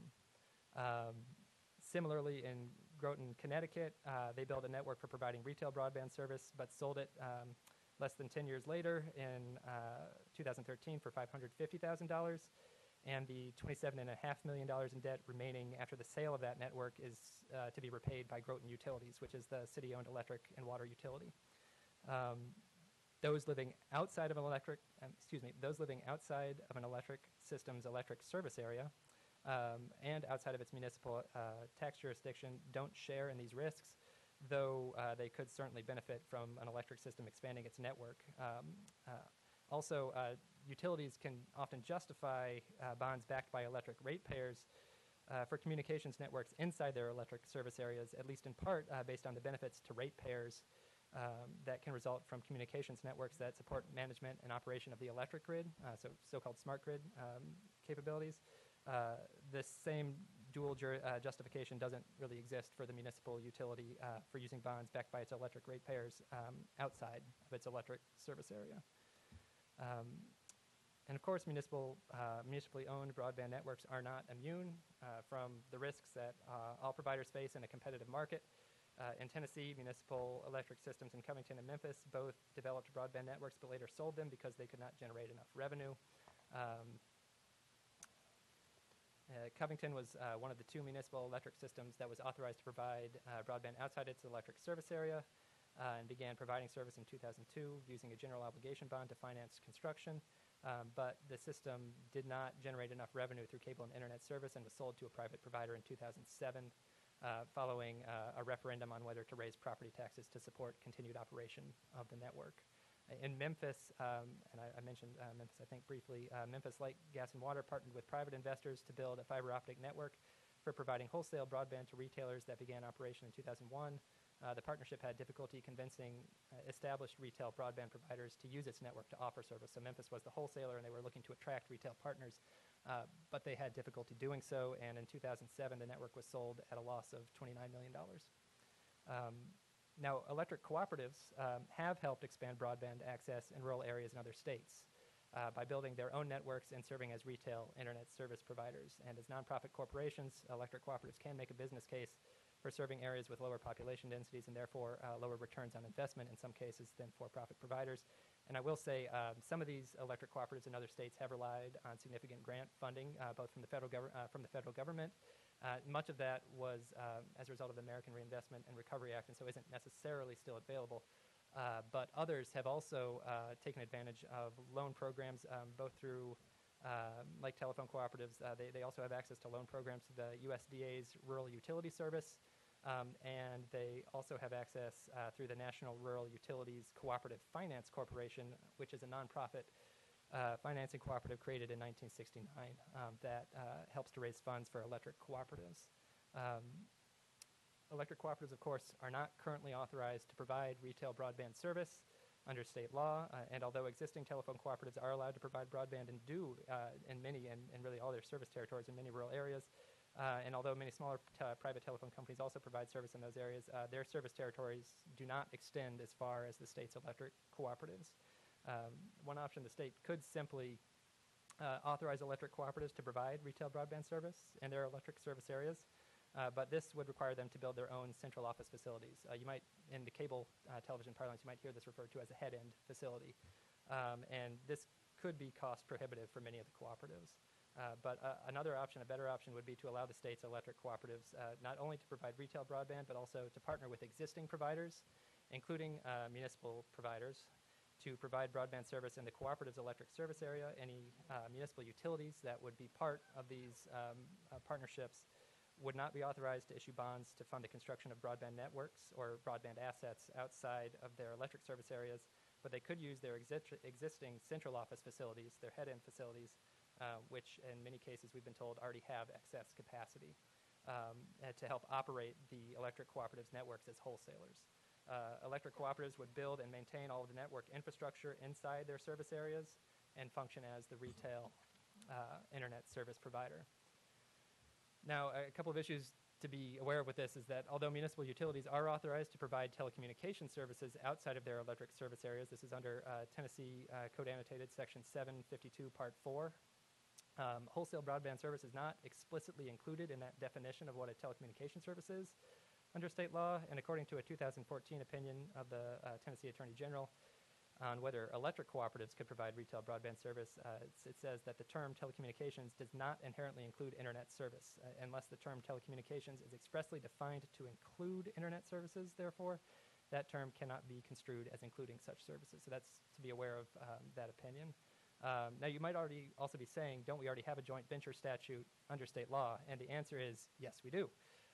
Tennessee already has a law authorizing joint ventures, public-private partnerships, for providing broadband, though it comes with some restrictions. So this is found in Tennessee Code Annotated, Section 759.316.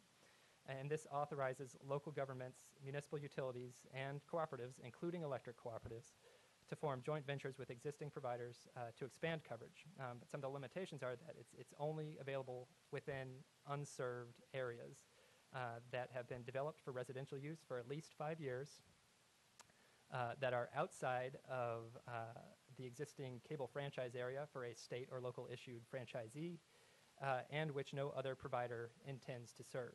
And according to staff at TRA, no one has as yet set up a joint venture under this law.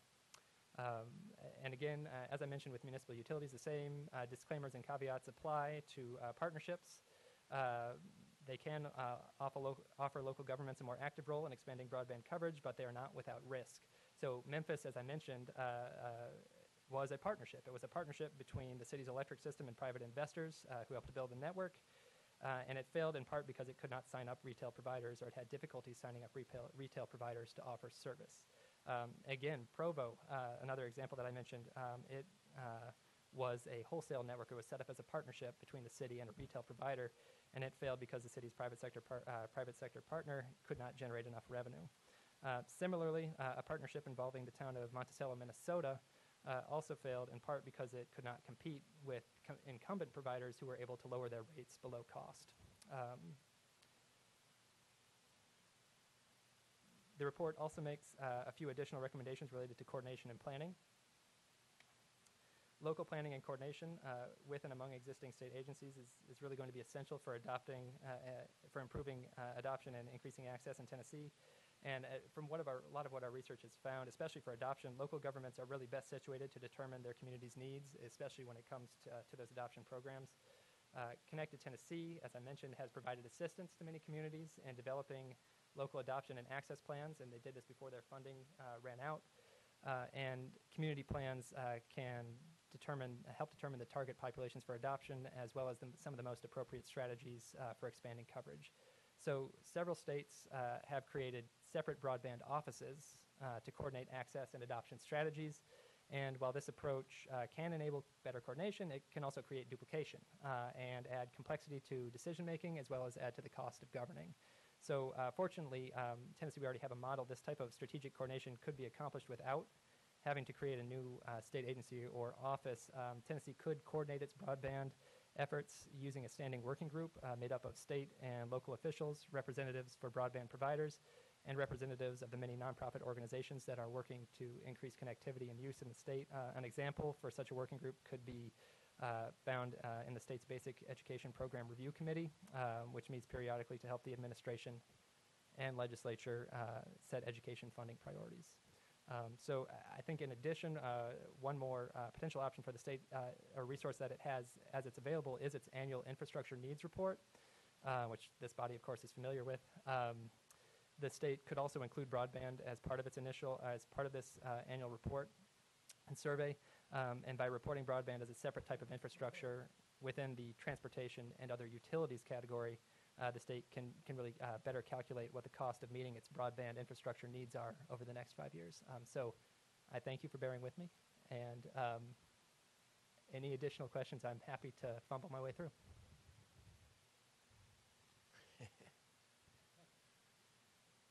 It's a heavy lift. Dr. Owen, thank you. Questions, comments? Because from here he goes back and make any final revisions for presentation in January. Yes, ma'am. Don't know if this applies, but tomorrow we're going to hear about the emergency communications. And I know looking forward, they're thinking at some point in time in adding text messaging and email notification, voicemails to notifying 911. And without there being total coverage, it's available but not taking access to it. Is that going to be something we need to think about, and how that impacts the future of 911 communications? I think that's certainly something that we should look at for the final part of the report. I think we can reach out to the emergency. I'm losing their acronym now, but yes, we will reach out to them to see what their status is. I believe we heard from way back in October 2015, we heard a report on FirstNet as part of one of our panels, and so I think that's information that was not included in the draft, but that we can certainly include in the final report. Mayor Burgess. Thank you, Mr. Chairman. I'm a pretty simplistic kind of person. Dr. Owen, if I go all the way back to the first page on tab 3 and read the last sentence of the first paragraph, basically said there are already several government and private initiatives to address both broadband access and broadband adoption, supporting the recommendation that Tennessee should focus its efforts on supporting and coordinating these existing initiatives and on addressing any remaining coverage and adoption gaps. So basically, if I read that in its simplest form, you're really telling us enough initiatives, private and otherwise, are in place, and we just need to support those and continue the journey within those that are now available to us. Is that a fair statement, or am I overstating what you've intended to tell us? Well, and I think that's one of the things that staff found in our research, is that there actually are quite a bit of initiatives that are already underway in the state that, with additional support, can be made even more effective. And so once we've done that and sort of established that, I think it's sort of similar to the CAF, to the Connect America Fund and the grant programs. Once we've established what initiatives there are and how we can maximize those opportunities, we can take a closer look at what the gaps are for sort of determining what additional state or local action needs to be taken. And that, I think, could be the benefit of a working group to really help coordinate all those efforts. Mayor Bickers. Again, thank you for this presentation. I'm still trying to wrap my brain a little bit around the TVA's whole attachment rate formula. But as I look at Appendix 3, page 5, am I reading it right that TVA is built in an 8.5% return on investment as part of that fee? Yes, that is correct. And so for those, this is within Appendix 3 is actually TVA's appendix to their memo. So the memo is actually, this is in Appendix J within our report, and I apologize that the titling on the pages gets a little excessive after a while. But yes, so in their own appendix to their memorandum, yes, they calculate as part of calculating their fee an 8.5% return on investment. That is accurate, yes. At least in the example that they provided as part of their report. Anything further for Dr. Owen? Anything you'd like to see in addition or done differently? I've talked about trying to do a little more indexing, because I think that what is in this report will be the basis for pretty comprehensive legislation. And I think, at least for the legislators, the easier it is to read, whether through indexing or annotating, the better. And you're well on your way to having done that, which I certainly appreciate. Good job. All right, Dr. Owen, thank you. Yes, Mayor Center. I still call you Mayor. I know, Pro Tem. I would just like to say that I need to add a caveat. I do not support or think that it's a good thing going forward that 911 utilize the text messaging or the email. I think that's what we need to be sure that we emphasize, that it's a life safety issue, I think, that could be detrimental to responding in time. But I just thought that we ought to note that might impact that service and be a reason not to go that way. Thank you. Another comment that had been made was about joint economic and community development boards. I mean, we've talked about working groups of some sort, but you might just consider, I don't know whether they would work or not, but the JEDs, there's some changes proposed. That was all under 1101 as well, but some of those are entities looking for a mission, and there might be something there. Okay, yes, Senator Yarborough. Thank you, Mr. Chairman. I think first, I mean, this is a remarkable amount of detail in this, and we appreciate it. And I think that I would just want to second what Chairman Norris said, sort of the ability to index and get to some of the key portions. And it might actually be useful for us to understand, there are several places throughout this report where obviously these are estimates, but it's like $122 million to do X, and then a different investment won't really have a figure, sort of something that kind of tries to give us almost a cheat sheet of like, this is the kind of investment that you can get to to achieve this level of penetration. I mean, or at least of the information that's in here. And because I think the reason that it comes to mind is we have that kind of catch-all section about broadband adoption programs. Like, I have no idea how much money we're spending on that. I have no idea, like, how much, like, if you increase that by $50 million, what does anybody have any idea what that means? I think it's it'd be helpful for us as, sort of at the local and state level as policymakers to be able to understand kind of if we're we might know what we would do if we had $10 billion to do this, but assuming that we have a smaller pool of money, how do we kind of use the data in the report to make smart decisions about where the trade-offs are or should be? Certainly, that's something that we can definitely do. We've, I think, for some of the programs, we've tried where possible to list what they've listed as their cost. For example, I think that Nashville's Anytime Access program is listed as approximately $145 per family for that program, and then there are others that are more. There are some that are less. So it's one of those things where we'll certainly try to do our best to ballpark what we're talking about with some of the programs that we highlight. Yeah, Cliff. I would add one caveat, and correct me if I'm wrong, Matt, but one of the things we found, though, were a lot of these programs will have cost information. They don't necessarily have benefit information, so they don't say what the payoff is of the investment. That has been an issue for us when it comes to assessing adoption programs, is that many of them will tell you how many people have taken the program or completed training, but they don't then follow up to see how many of those people then adopt service either in the short term or the long term. There are several studies that have, but they are unfortunately few and far between.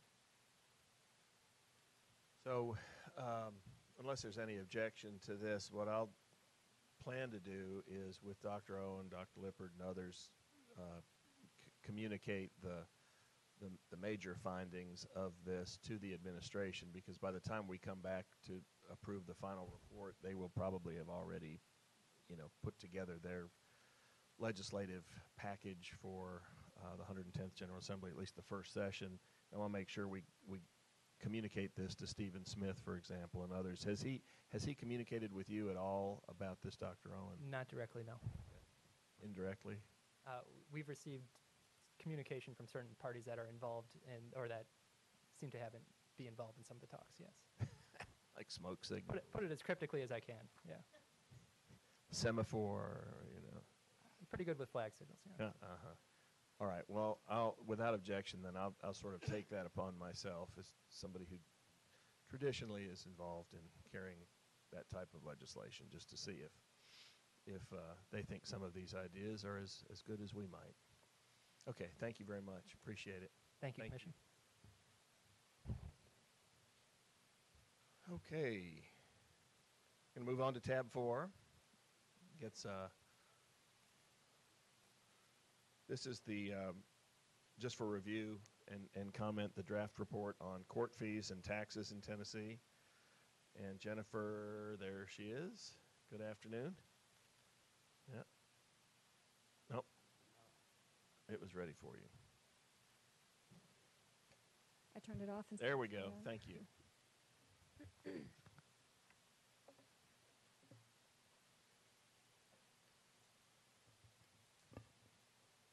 Good afternoon.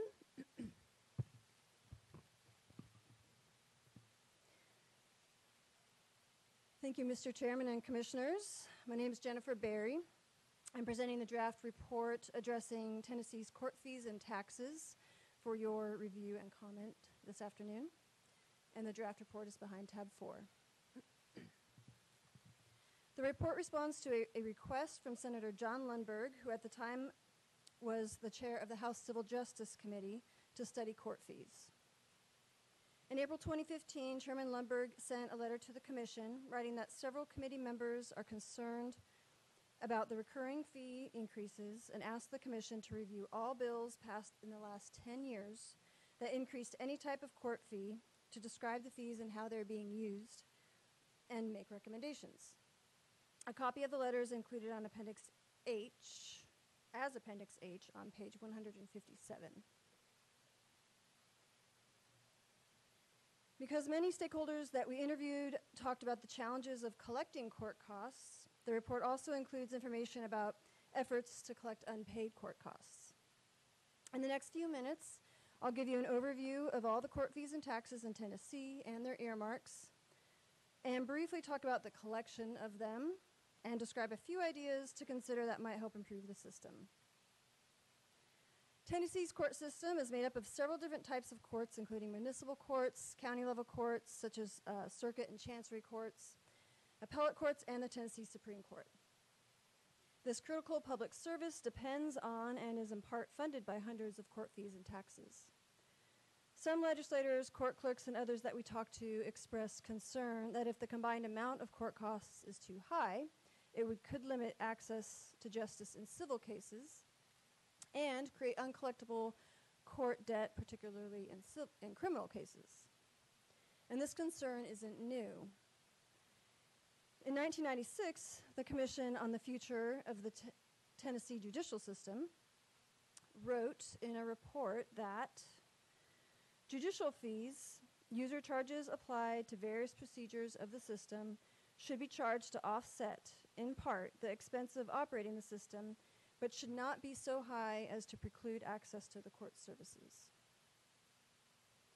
The Conference of State Court Administrators, in its 2012 paper titled Courts Are Not Revenue Centers, provides several guidelines for a well-balanced system of court finance, including, first, courts should be substantially funded from general governmental revenue sources, enabling them to fulfill their constitutional mandates. Court users derive a private benefit from the courts and may be charged reasonable fees, partially to offset the cost of the courts borne by the public at large. Neither courts nor specific court functions should be expected to operate exclusively from proceeds produced by fees and miscellaneous charges.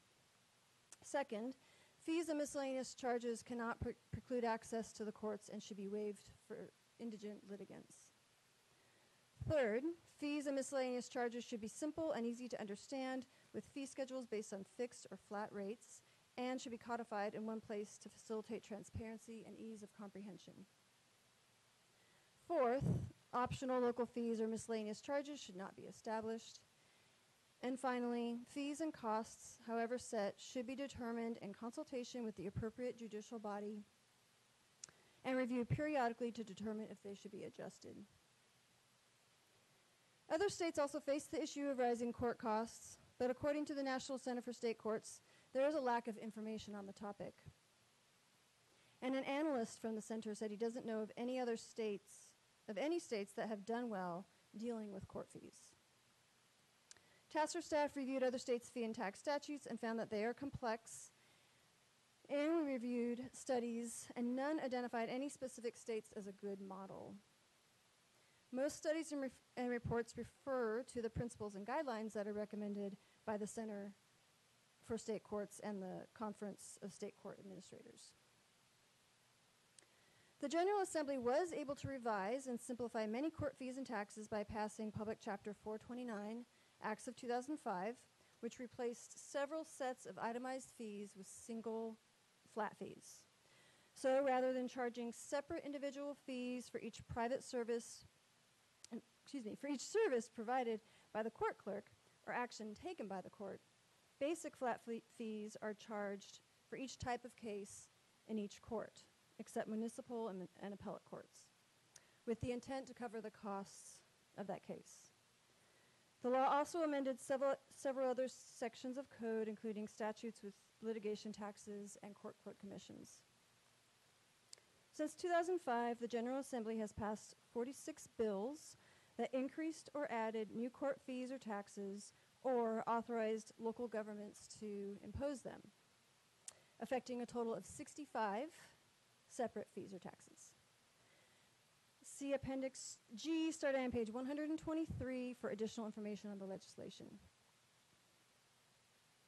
Currently, there are 245 separate court fees and taxes in Tennessee, ranging from 50 cents to $3,000. They vary by the court, type of case, actions taken, and whether they are mandatory, optional, statewide, or county-specific.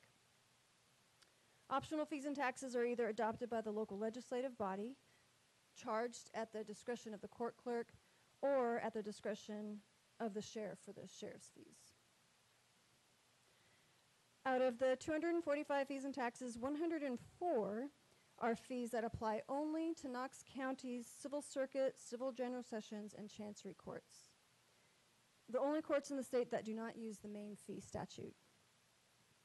Instead, these Knox County courts use the itemized fees that are in Section 821-409. These fees are listed in Appendix C, starting on page 67. Of the remaining 141 fees and taxes, 109 are fees and 32 are taxes.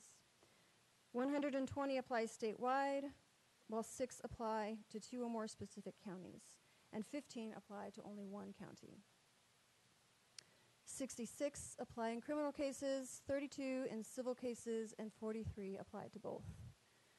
90 are mandatory and 51 are optional.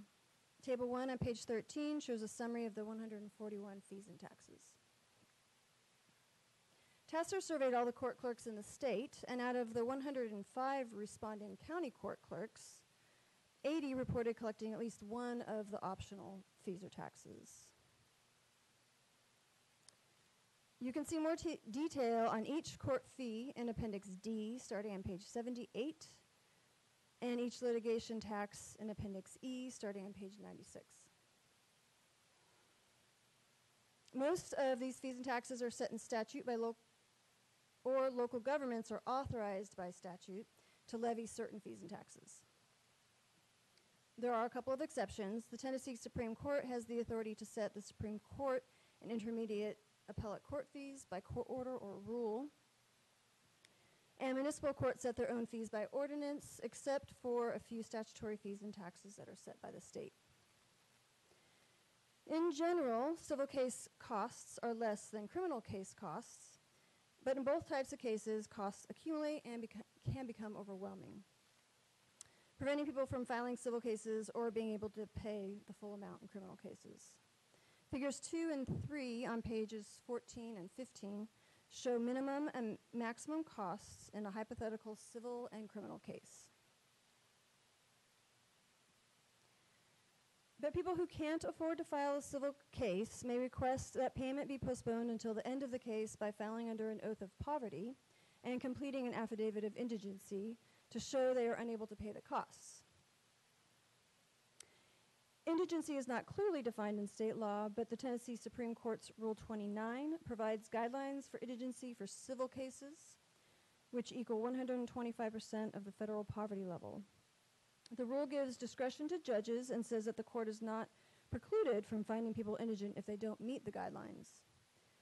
As a result, there is variation in who is declared indigent across the state. TACIR looked at how other states determine indigency and found that 7 states define it in statute. 5 of these 7 also define it as receiving public assistance or 125% of the federal poverty level. 1 state, Minnesota, defines it as being represented by legal aid and 125% of the federal poverty level. And another state, Arizona, defines it as 150% of the federal poverty level. All 7 of these states also give judges discretion to determine indigency differently. In criminal cases in Tennessee, high court costs can lead to overwhelming debt that is hard to collect. Although convicted defendants are responsible for paying court costs, General Sessions Court's judges can suspend court costs and taxes for indigent criminal defendants. In other states, convicted criminals can be sent to jail for not paying court costs, but in Tennessee, people can only be sent to jail if they are able to pay the fines, but willfully refuse to do so. According to people that we interviewed, these types of incarcerations are uncommon. During committee discussions, several legislators also expressed concerns about earmarking of court revenue and that fees and taxes are being increased to fund programs that are not related to the courts, even though those programs may be worthwhile good causes. They questioned if it is fair to fund agencies and programs, regardless of their worth, through the court system, or if they should be funded through some other mechanism. Addressing the same question in Alabama, a 2014 study by the Public Affairs Research Council of Alabama wrote, "It is not appropriate to make the courts into convenient tax collectors for other non-judicial activities where there is no relationship between the charge to be paid and the activities to be funded, and between those who pay the charge and those who receive the benefit." Of Tennessee's fees and taxes, 86 are earmarked for various programs, funds, and agencies. That's 55 fees and 31 taxes. Of the 55 earmarked fees, 30 are for court purposes only. The other 25 earmarks go to pay for a mix of uses that include county expenses, local law enforcement, probation programs, substance abuse prevention and treatment programs, testing labs, and victims assistance programs, in addition to general court expenses. 9 of the earmarks help fund the Tennessee Bureau of Investigations, 12 go to the Department of Safety, and 12 specify the State General Fund. Table 2 on page 16 shows the individual earmarks in statute grouped into categories. 31 of the 32 taxes are earmarked.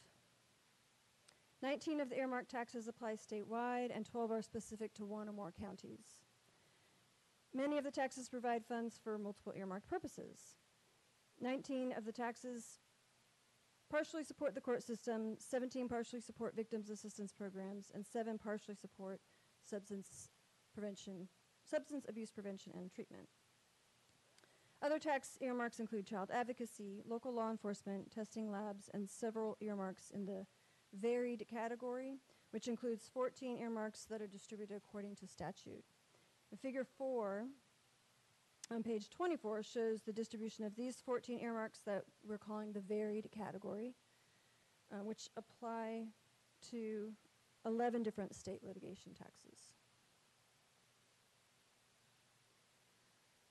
Tennessee could provide more thorough analysis of court costs and related earmarks through the use of a judicial committee that reviews and makes recommendations on bills proposing to add or increase court costs. Louisiana is an example of a state that does this.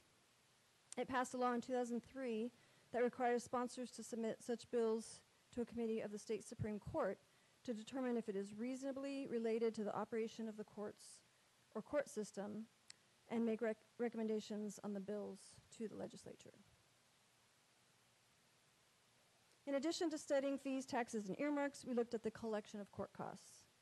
During interviews, many stakeholders and court clerks said that collecting fees and taxes can be difficult, especially in criminal cases. However, there's little collections data available to help determine the scope of the problem. TACIR requested collections data in its 2016 survey, but only received data from 20 clerks. According to the most comprehensive and recent collections data available from the AOC from 2012, the collection rate was 72% in civil courts and 30% in criminal courts. The AOC's data is included in Appendix J, starting on page 160. In 2008, the Tennessee Fiscal Review Committee surveyed court clerks about criminal collections rates as part of a study to estimate the revenue derived from criminal fines, and only 15 clerks responded. The Fiscal Review Committee staff recommended that the AOC be required to send an annual report of uncollected criminal case assessments from each county to the committee, but the AOC was never actually required to do so. The AOC could be required to send an annual report of uncollected criminal case assessments from each county to the committee. A few other states, including California, Florida, Michigan, and Texas, currently require local courts to report collections data to the state, and studies in Louisiana and Ohio have recommended that local courts there be required to do the same. So to summarize, two ideas to address the issues are, first, to help legislators make decisions about bills brought to them, Tennessee could, like Louisiana, provide more thorough analysis of court costs and related earmarks through the use of a judicial committee that reviews and makes recommendations on bills proposing to add or increase court costs. And second, as a step towards improving collections of court costs, the Commission agrees with the Fiscal Review Committee's 2008 recommendation that the AOC could be required to send an annual report of uncollected criminal case assessments from each county to the committee. And I appreciate your input today, and we'll be happy to answer your questions. Senator Yarbrough. Well, after reviewing your careful presentation and report, my response is that this is insane, right? I mean, and we've basically built like one of these overly complicated Rube Goldberg machines, 245 different fees, 50 of which we've created in the last decade alone, and huge amounts of which are never collected. So, I mean, like if you look at the detailed data on this, like if you look at, I looked at one of our look at the Carroll County data, and then I'll give the Davidson County data. To collect $250,000 in criminal fees in Carroll County, we impose $1.25 million. So $1 million in debt is passed on to citizens in order for us to collect $250,000. In Davidson County, to collect $9 million out of our court system, we're imposing $45 million in debt. So $36 million in debt that people are walking around with that's not getting collected to collect $9. And I'm not saying that, like, there might be good cause to impose one or two of these, or maybe even a couple hundred of these fees, but I mean, this is sort of a crazy method of doing things. I mean, I don't really, I didn't have time to formulate anything beyond sort of surprise and alarm, but you know, one thing that I wanted to clarify, so on the civil side, there's a big difference between the collection rates on civil and criminal, but I would assume that on the civil side, that's because to initiate an action, you have to pay the fees. Correct. And then, and I'll defer to some folks that might know better, but then some of those fees are then passed along as wrapped up as part of the judgment against a defendant. Would that be correct? Yes. So just to say that even though those fees are collected on the revenue side for the state, those fees still might be leading to an exacerbation of debt in our communities. Is that fair? Yes. I mean, yeah, so it's on the civil side, the 2012 data showed that the collection rate was about 70%.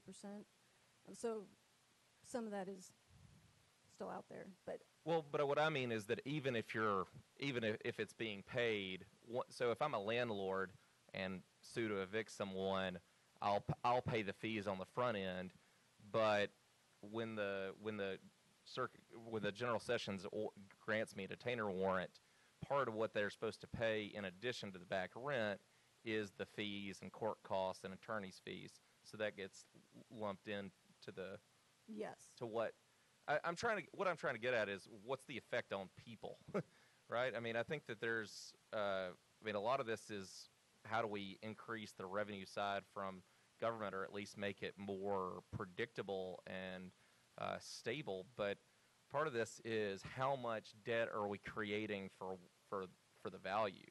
I mean, if we have to create $30 million of private debt to obtain $10 million of revenue, that's not necessarily I'm not sure that's a net gain for the community. And then there's one other striking figure in here that I at least wanted to bring out. So the driver's license thing, that law was passed when? 2011. So in the last 5 years, we've revoked almost 200,000 driver's licenses in the state. Correct. And some of those are multiple revocations, so a person might have their license revoked more than once, but yes. Okay, that's just a startling figure. So, Mr. Chairman, I'm not sure where to go, and I'm sure that I've voted for a lot of these things, and I'm sure the chairman has, and any other legislators have voted for some of these things, but I don't know how we go about bringing some order to this, but it seems that this is a place that is in dire need of order. Mayor Bickers. As someone who's still actively engaged in the defense of civil actions, while the court cost situation is different from the criminal side, it's still a significant issue that I would urge my colleagues in the legislature to take a hard look at. While it's correct that there are some fees that are paid at the time of filing, and there's also a cost bond that is signed to supposedly pay those fees, the vast majority of the fees occur during the pendency of the litigation. Every time there's a hearing, every time there's a motion filed, every time there's an order filed, every time there is an action of virtually any kind, there's a significant cost fee that attaches. And it's not unusual, and I'll take Knox County, for example, they really like those fees in Knox County, as you've noticed. But it's not unusual for us to get, into a case, sit down and try to resolve that case as we should, and be faced with thousands of dollars of court costs.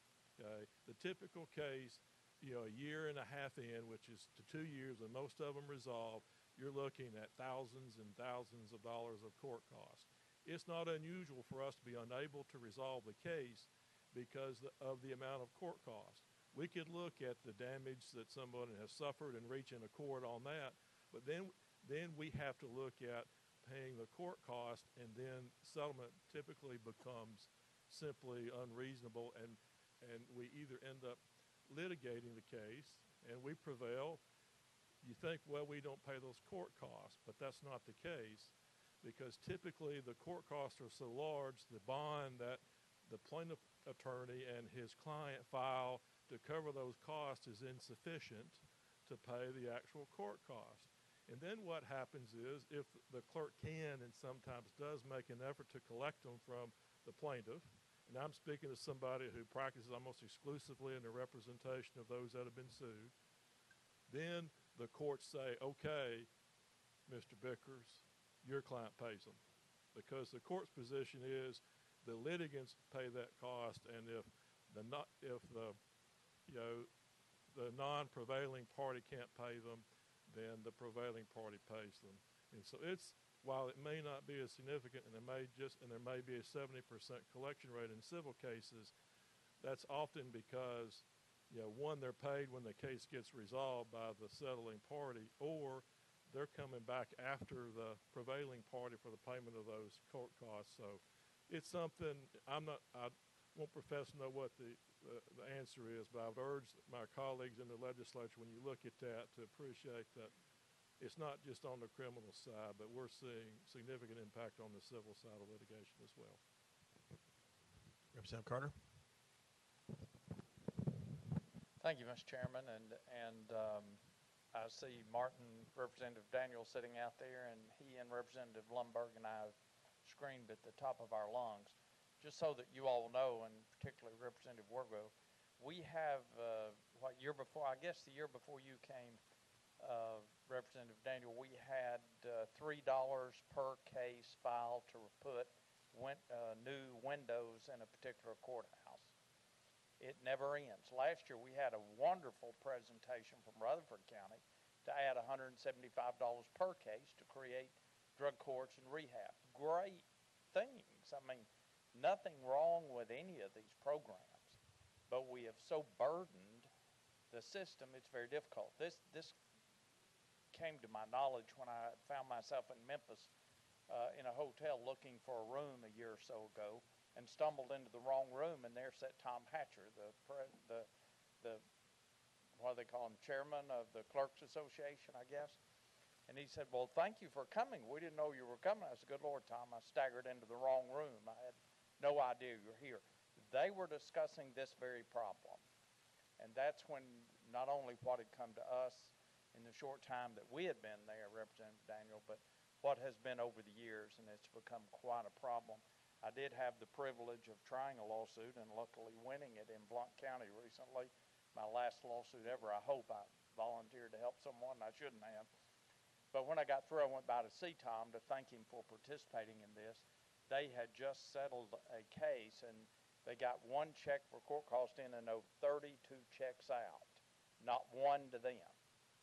Now, for the mayor, my clerk tells me that Knoxville, when we went to the one billing system, or the flat fee, Hamilton and I think 94 other counties went with that. Knoxville did not. Now, I'm telling you what I've been told, not the truth, okay? So if it's wrong, please don't hesitate to correct me. But the problem with that is Hamilton County last year lost $500,000 or $600,000. Knoxville made money. Hamilton County lost money. So I got stopped at the Republican Women's Christmas party Saturday with him screaming, we've got to increase court cost. And I said, oh my gosh, what a terrible time to bring this up. So I understand our clerk in Hamilton County had averaged for the past 10 or so years returning about $300,000 to $350,000 in excess fees to the county commission so that taxes did not have to be raised. Last year they were a little short of matching, so the taxpayers literally paid for people to litigate. And so I see both sides of that issue. I was a civil lawyer, so I see the civil side of this incredibly different from the criminal side. And the criminal side is where most of these 32 checks have to be written from. But we've got to figure out if we're going to let people have access to the courts, are they going to be branded forever having done so? And where's that sweet spot? I think the courts, the civil courts particularly, should support themselves to all the extents necessary. But when we begin to tag cost after cost after cost onto them, it's just not going to work. In Hamilton County now, you pay a flat $250. Is that right, Jennifer? Do you know? Is that the statewide fee now? You pay $250. It depends on the court and the type of case. I think it's $225 actually, circuit. Okay. Yeah. All right. So when they did that, of course, they thought they were doing good. That not to have all those people charge for everything, keep up with it, generating these bills, very costly, very time consuming. Let's just do a flat fee and we'll actually realize more money.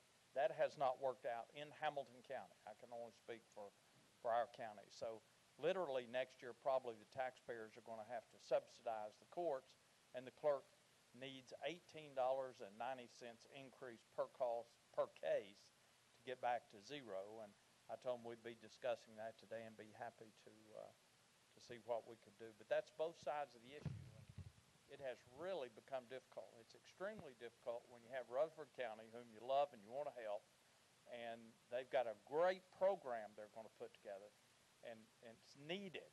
Oh, what could be more needed? But it's going to add $175 per case when they're not collecting those costs.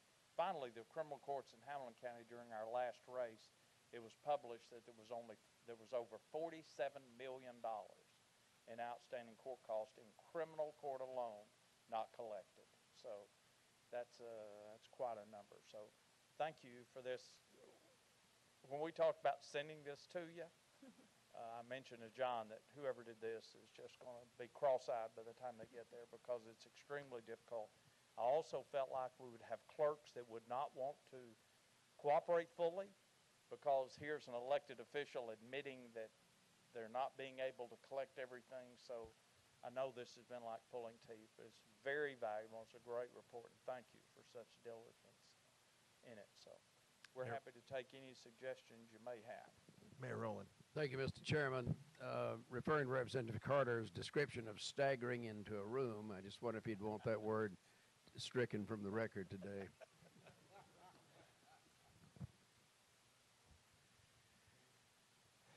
Representative Orgo. Thank you. You alluded to two reports that I listened to. One that you said that you only had 20 of the clerks respond, and then that Fiscal Review had done a study several years back, and maybe 15 or 16 responded. How are we reaching out to these clerks to ask for this as information? Is it just a request that's sent, and then if they don't reply, it's okay, or can you help me understand that? What we could do to get them to participate in a better fashion? I'm not sure how that Fiscal Review Committee did it in 2008, but we sent out a survey earlier this year, and which you have a copy of in this report. Yes, correct? and we sent it to everybody's email addresses. So it's an 8-page survey that you asked them to fill out. And now, a lot of the information is hard for the clerks to collect. It took a lot of time for the ones that did respond to gather the information, so a lot of them worked really hard to pull that together. And so I don't know how many actually never received. You could consider suspending their driver's licenses if they don't respond. I guess that would make up that count go just a little bit higher. It's a little higher than 200,000. So AOC has the best data, and they actually 2 full-time people worked on that for a couple of months, plus their director helped out by calling the clerk's offices to gather that data. And they actually, because they're the AOC, they went into the clerk's offices, their servers, to pull the data out. And that's why their data is the best data we have.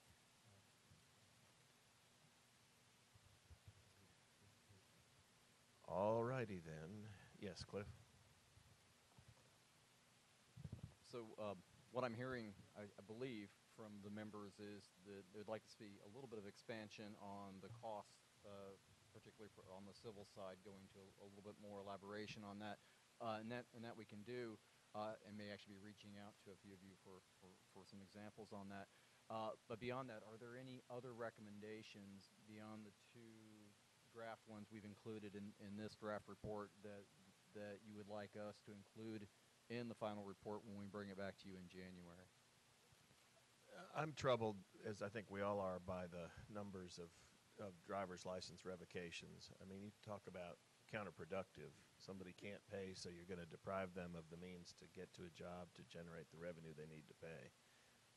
I don't know what more we can ask you to do in that regard, but I don't know anybody who doesn't think this isn't problematic. I understand the carrot and stick, but with most of those, and I don't recall, but most of those I would presume are on the criminal side.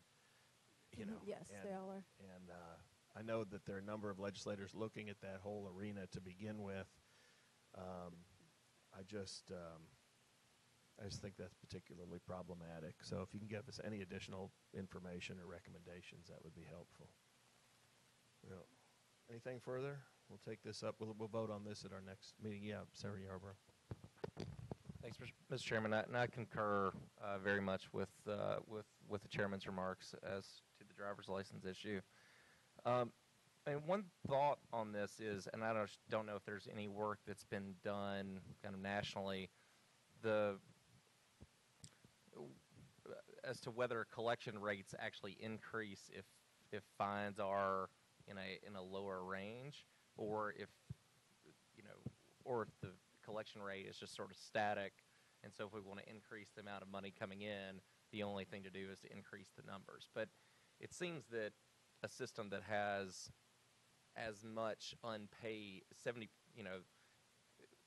no one should design a system where 70% of it's going to be unpaid, right? I mean, if we don't have a realistic notion about collecting 70% of fees, then maybe we should consider whether some of those fees should be in a different range. And I don't know what the right way to do that is. It's more, what's the right way to think through that issue? Good work. It's an eye-opener. Yes, sir. Thank you, Mr. Chairman. And Senator Yarborough, I'm very interested in your comments on finance in the House. We had an example, my second meeting here, 4 years ago now. It only seems like a lifetime. But and that was, many of you voted to increase the expungement rate from $50 to $350. The year before, at $50, the state had received $11.7 million at $50. They moved it up to $350 in order to get all this necessary money. And the collections through April of that year were $800,000. It had dramatically dropped. Shortly thereafter, a young lady that worked for me for years got a ticket. I went to court with her to take care of it. I went to get it expunged. It was $350. And she said, well, I thought you said 50. I said, no, it's gone to 350. She said, just leave it there. And so she would spring for the 50, but she wouldn't spring for the 350. And so that's the only clear example that I know of. But we do reach a point of diminishing returns, as we do with all these things, and I don't know where it is. But anyway, the only specific example that I could give you would be some authority from what they told us at finance. Thank you, Mr. Chairman. Dr. Lippard. Based on both of those observations, one thing we could look at is expanding the second recommendation, the one on AOC requiring them to collect this information, and perhaps suggesting that information be used for some type of return on the investment, if you will, of the comparing rates with the collection to see what that sweet spot is between the amount of the rate and the collection amount, so that at least the legislature then will have better information to make those decisions in the future. Very well. Let's do that. Okay. It's an eye-opener. Thank you very much. All right. You're welcome. We're going to move on to tab 5, our last business for today. And Ms. Detch has the report, which I believe recommends doubling the salary of the Lieutenant Governor and Speaker of the Senate. So make sure you guys are still awake. Thank you. Legislative compensation. Yes, Ms. Detch, you're recognized. Go ahead. Thank you, Chairman Norris and members of the Commission. Today I'm presenting for Commission approval the report Legislative Compensation Comparing Tennessee to Contiguous and Peer States, and it can be found in tab 5. We presented the draft report at the August meeting, and in response to your questions and suggestions, we've expanded and verified some of the information from other states, and we've included some recommendations that are bolded in the front part of the report. As you may recall, Senate Joint Resolution 463, which can be found in Appendix A on page 47, requested TACIR to compare Tennessee's legislative salary and other kinds of expense reimbursements to those of our contiguous states to determine if Tennessee legislators are adequately compensated and fully reimbursed. Based on the characteristics of all 50 states, we also added 2 more states, Indiana and Louisiana, to the comparison states because of their demographic similarities to Tennessee. As I did in August, I would note that the state legislatures themselves, as well as the compensation categories that they use, are not always the same state to state, and so it's important to use some caution when you compare one to the other. Holding elected office is a voluntary act of public service, but the salaries and the other kinds of compensation should be sufficient to attract qualified candidates that represent a variety of backgrounds and experiences. The compensation of Tennessee's legislators for the 109th General Assembly, which is the one just passed, can be found in Table 1 on page 8. Like most states, Tennessee provides a salary, a district office expense allowance, and reimbursement for travel expenses to and from the Capitol, and at some other times as approved by the speakers. Tennessee's legislators may choose, but they're not required, to participate in the state's retirement and insurance programs.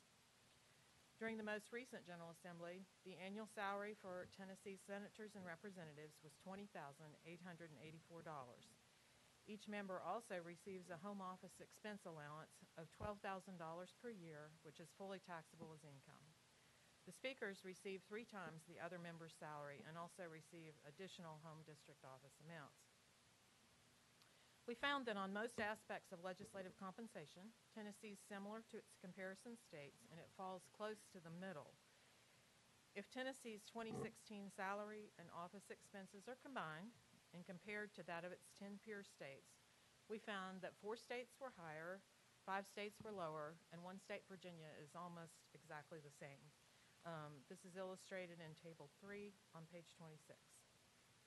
We've tried to add some more detail about ways that some other states address legislative travel. In 2014, Tennessee changed its laws to provide lodging reimbursements only to those legislators who live more than 50 miles from the Capitol. Both the senators and the House members that live within 50 miles do not receive a lodging reimbursement, but can receive mileage reimbursements up to 4 round trips per week during the legislative session. In the interim, the senators can continue to receive the 4 round trips of mileage per week, but House members drop back to 1 round trip per week. If you look at Table 6 on page 38, it illustrates the effect of the 50-mile rule on 2 hypothetical legislators. Legislator A, who lives 40 miles from the Capitol, and Legislator B, who lives 60 miles. Although the difference for these 2 individuals is only 20 miles, Legislator B receives nearly $6,000 more per year after taxes than Legislator A. The apparent intent of the 50-mile restriction was to eliminate lodging reimbursements to legislators who can travel back to their home at night during the legislative session. But the 50-mile restriction may have unintentionally had a negative financial effect on those legislators who both live within the 50-mile radius, yet represent large rural districts and have to travel more extensively when they're at home. These legislators have to drive both greater unreimbursed distances within their districts, and then they also have to pay taxes that many other legislators do not. So as a result, we've tried to look at this information in a little more detail, and we found 13 other states that also differentiate their travel reimbursements based on the place of residence. We found 4 states that like Tennessee, use a 50-mile criterion, but then we found 8 other states that use either the capital city's or county's border as that demarcation rather than the 50 miles. The state of Massachusetts provided yet a 3rd model by providing a lump sum amounts that ranged from $10 to $100 per day for lodging, meals, and mileage, depending on the legislator's city of residence and how far it was from the Capitol. We also tried to look at some other ways that states address geographically large rural districts generally. Presently, Tennessee's legislators do not receive any state reimbursement for travel within their districts. But Tennessee could choose to recognize the additional expenses that can be incurred for representing those districts by paying a higher home office expense allowance in those districts or adjusting the travel reimbursement in some way.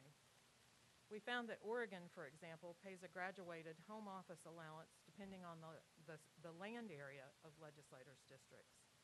Minnesota addresses this problem by paying additional travel reimbursements to those members whose districts exceed 1,000 square miles. And then Maryland offers a $750 annual allowance for in-district travel, but members may accept or decline it.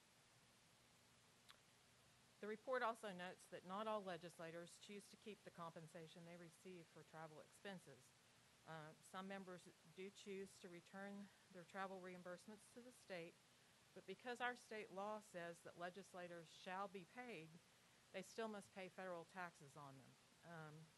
We noted 2 states, Colorado and Wyoming, that allow legislators to decline all or part of the travel expense reimbursement so that they don't incur the tax liability for reimbursements that they don't wish to receive. Finally, in comparing the methods of setting legislative compensation to other states, we noted that 21 states, including our neighbors Arkansas and Missouri, have passed laws to designate an entity outside the legislature to review and make recommendations about legislative compensation. These are described in Table 2 on page 20. These commissions typically are appointed by state officials, such as the governor, the speakers, sometimes the chief justices. Some of them prohibit certain people from serving, such as state employees or lobbyists or state or local office holders. Some require representation of certain groups or those with particular expertise, such as compensation or payroll experience. In some states, the recommendations of these bodies are binding, while in others they must be approved by the General Assembly. And in still some others, they must be rejected by the General Assembly. So instead of the current method of allowing the General Assembly to set its own compensation, Tennessee could establish a similar independent body. Our General Assembly considered such legislation in 1997, but it did not pass. This concludes my presentation. I'd be happy to try to answer any questions. Questions for Ms. Detch? Yes, Mayor Rowland. Thank you, Mr. Chairman. Ethel, you mentioned I guess for better words, a compensation commission that was looked at. Do any other states have that, and how many? And if that commission decides on the salary increase, I understand it would be binding to the members. Yes, I think if you'll look at the table 2 on page 20, it lists the states that have such a body and also indicates kind of who is on it and what their authority to enact, whether it requires General Assembly approval or whether it's binding. In some cases, the recommendations apply unless the General Assembly votes to reject them. There's a variety of different systems, I guess, for accepting those recommendations. I know that's a tough call for the members, but to me, it looks like, from an outsider, it looks like a compensation commission that would be binding by legislation would certainly take a burden off the members. Thank you. Thank you, Mr. Chairman. Chairman McNally. Thank you. I recall years ago when the legislature was debating a salary proposal, and I believe it was one by the commission. It was one that went from 10 to 15, and I think the commission recommended 15, and we decided to go with 12. But at that time, Carl Cola had submitted an amendment that would have raised us to $45,000 a year. Then you would deduct $1,000 for every day you were in session, and it got a few laughs, but didn't pass. But do any of the General Assemblies, do any of them have a differential pay for other than speakers, for like committee officers and things like that? Yes, sir, they do. Some of the states, and I believe we have indicated in here, I don't remember the exact numbers, some do pay their majority and minority leaders more. I believe Arkansas maybe pays the committee chairs more. Some pay the 2 finance chairs more. I don't think the majority of states do that, but there are a number of examples that do.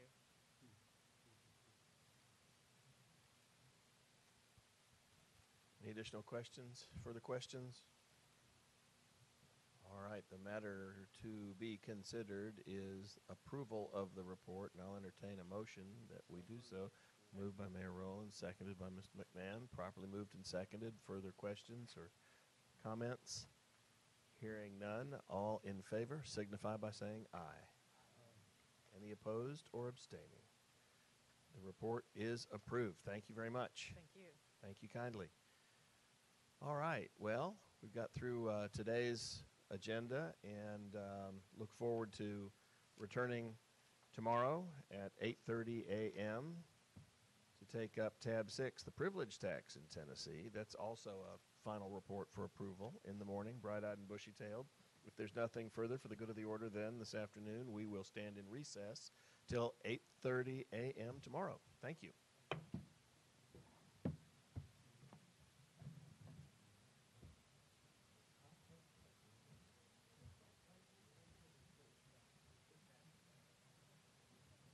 So you ready to jump in and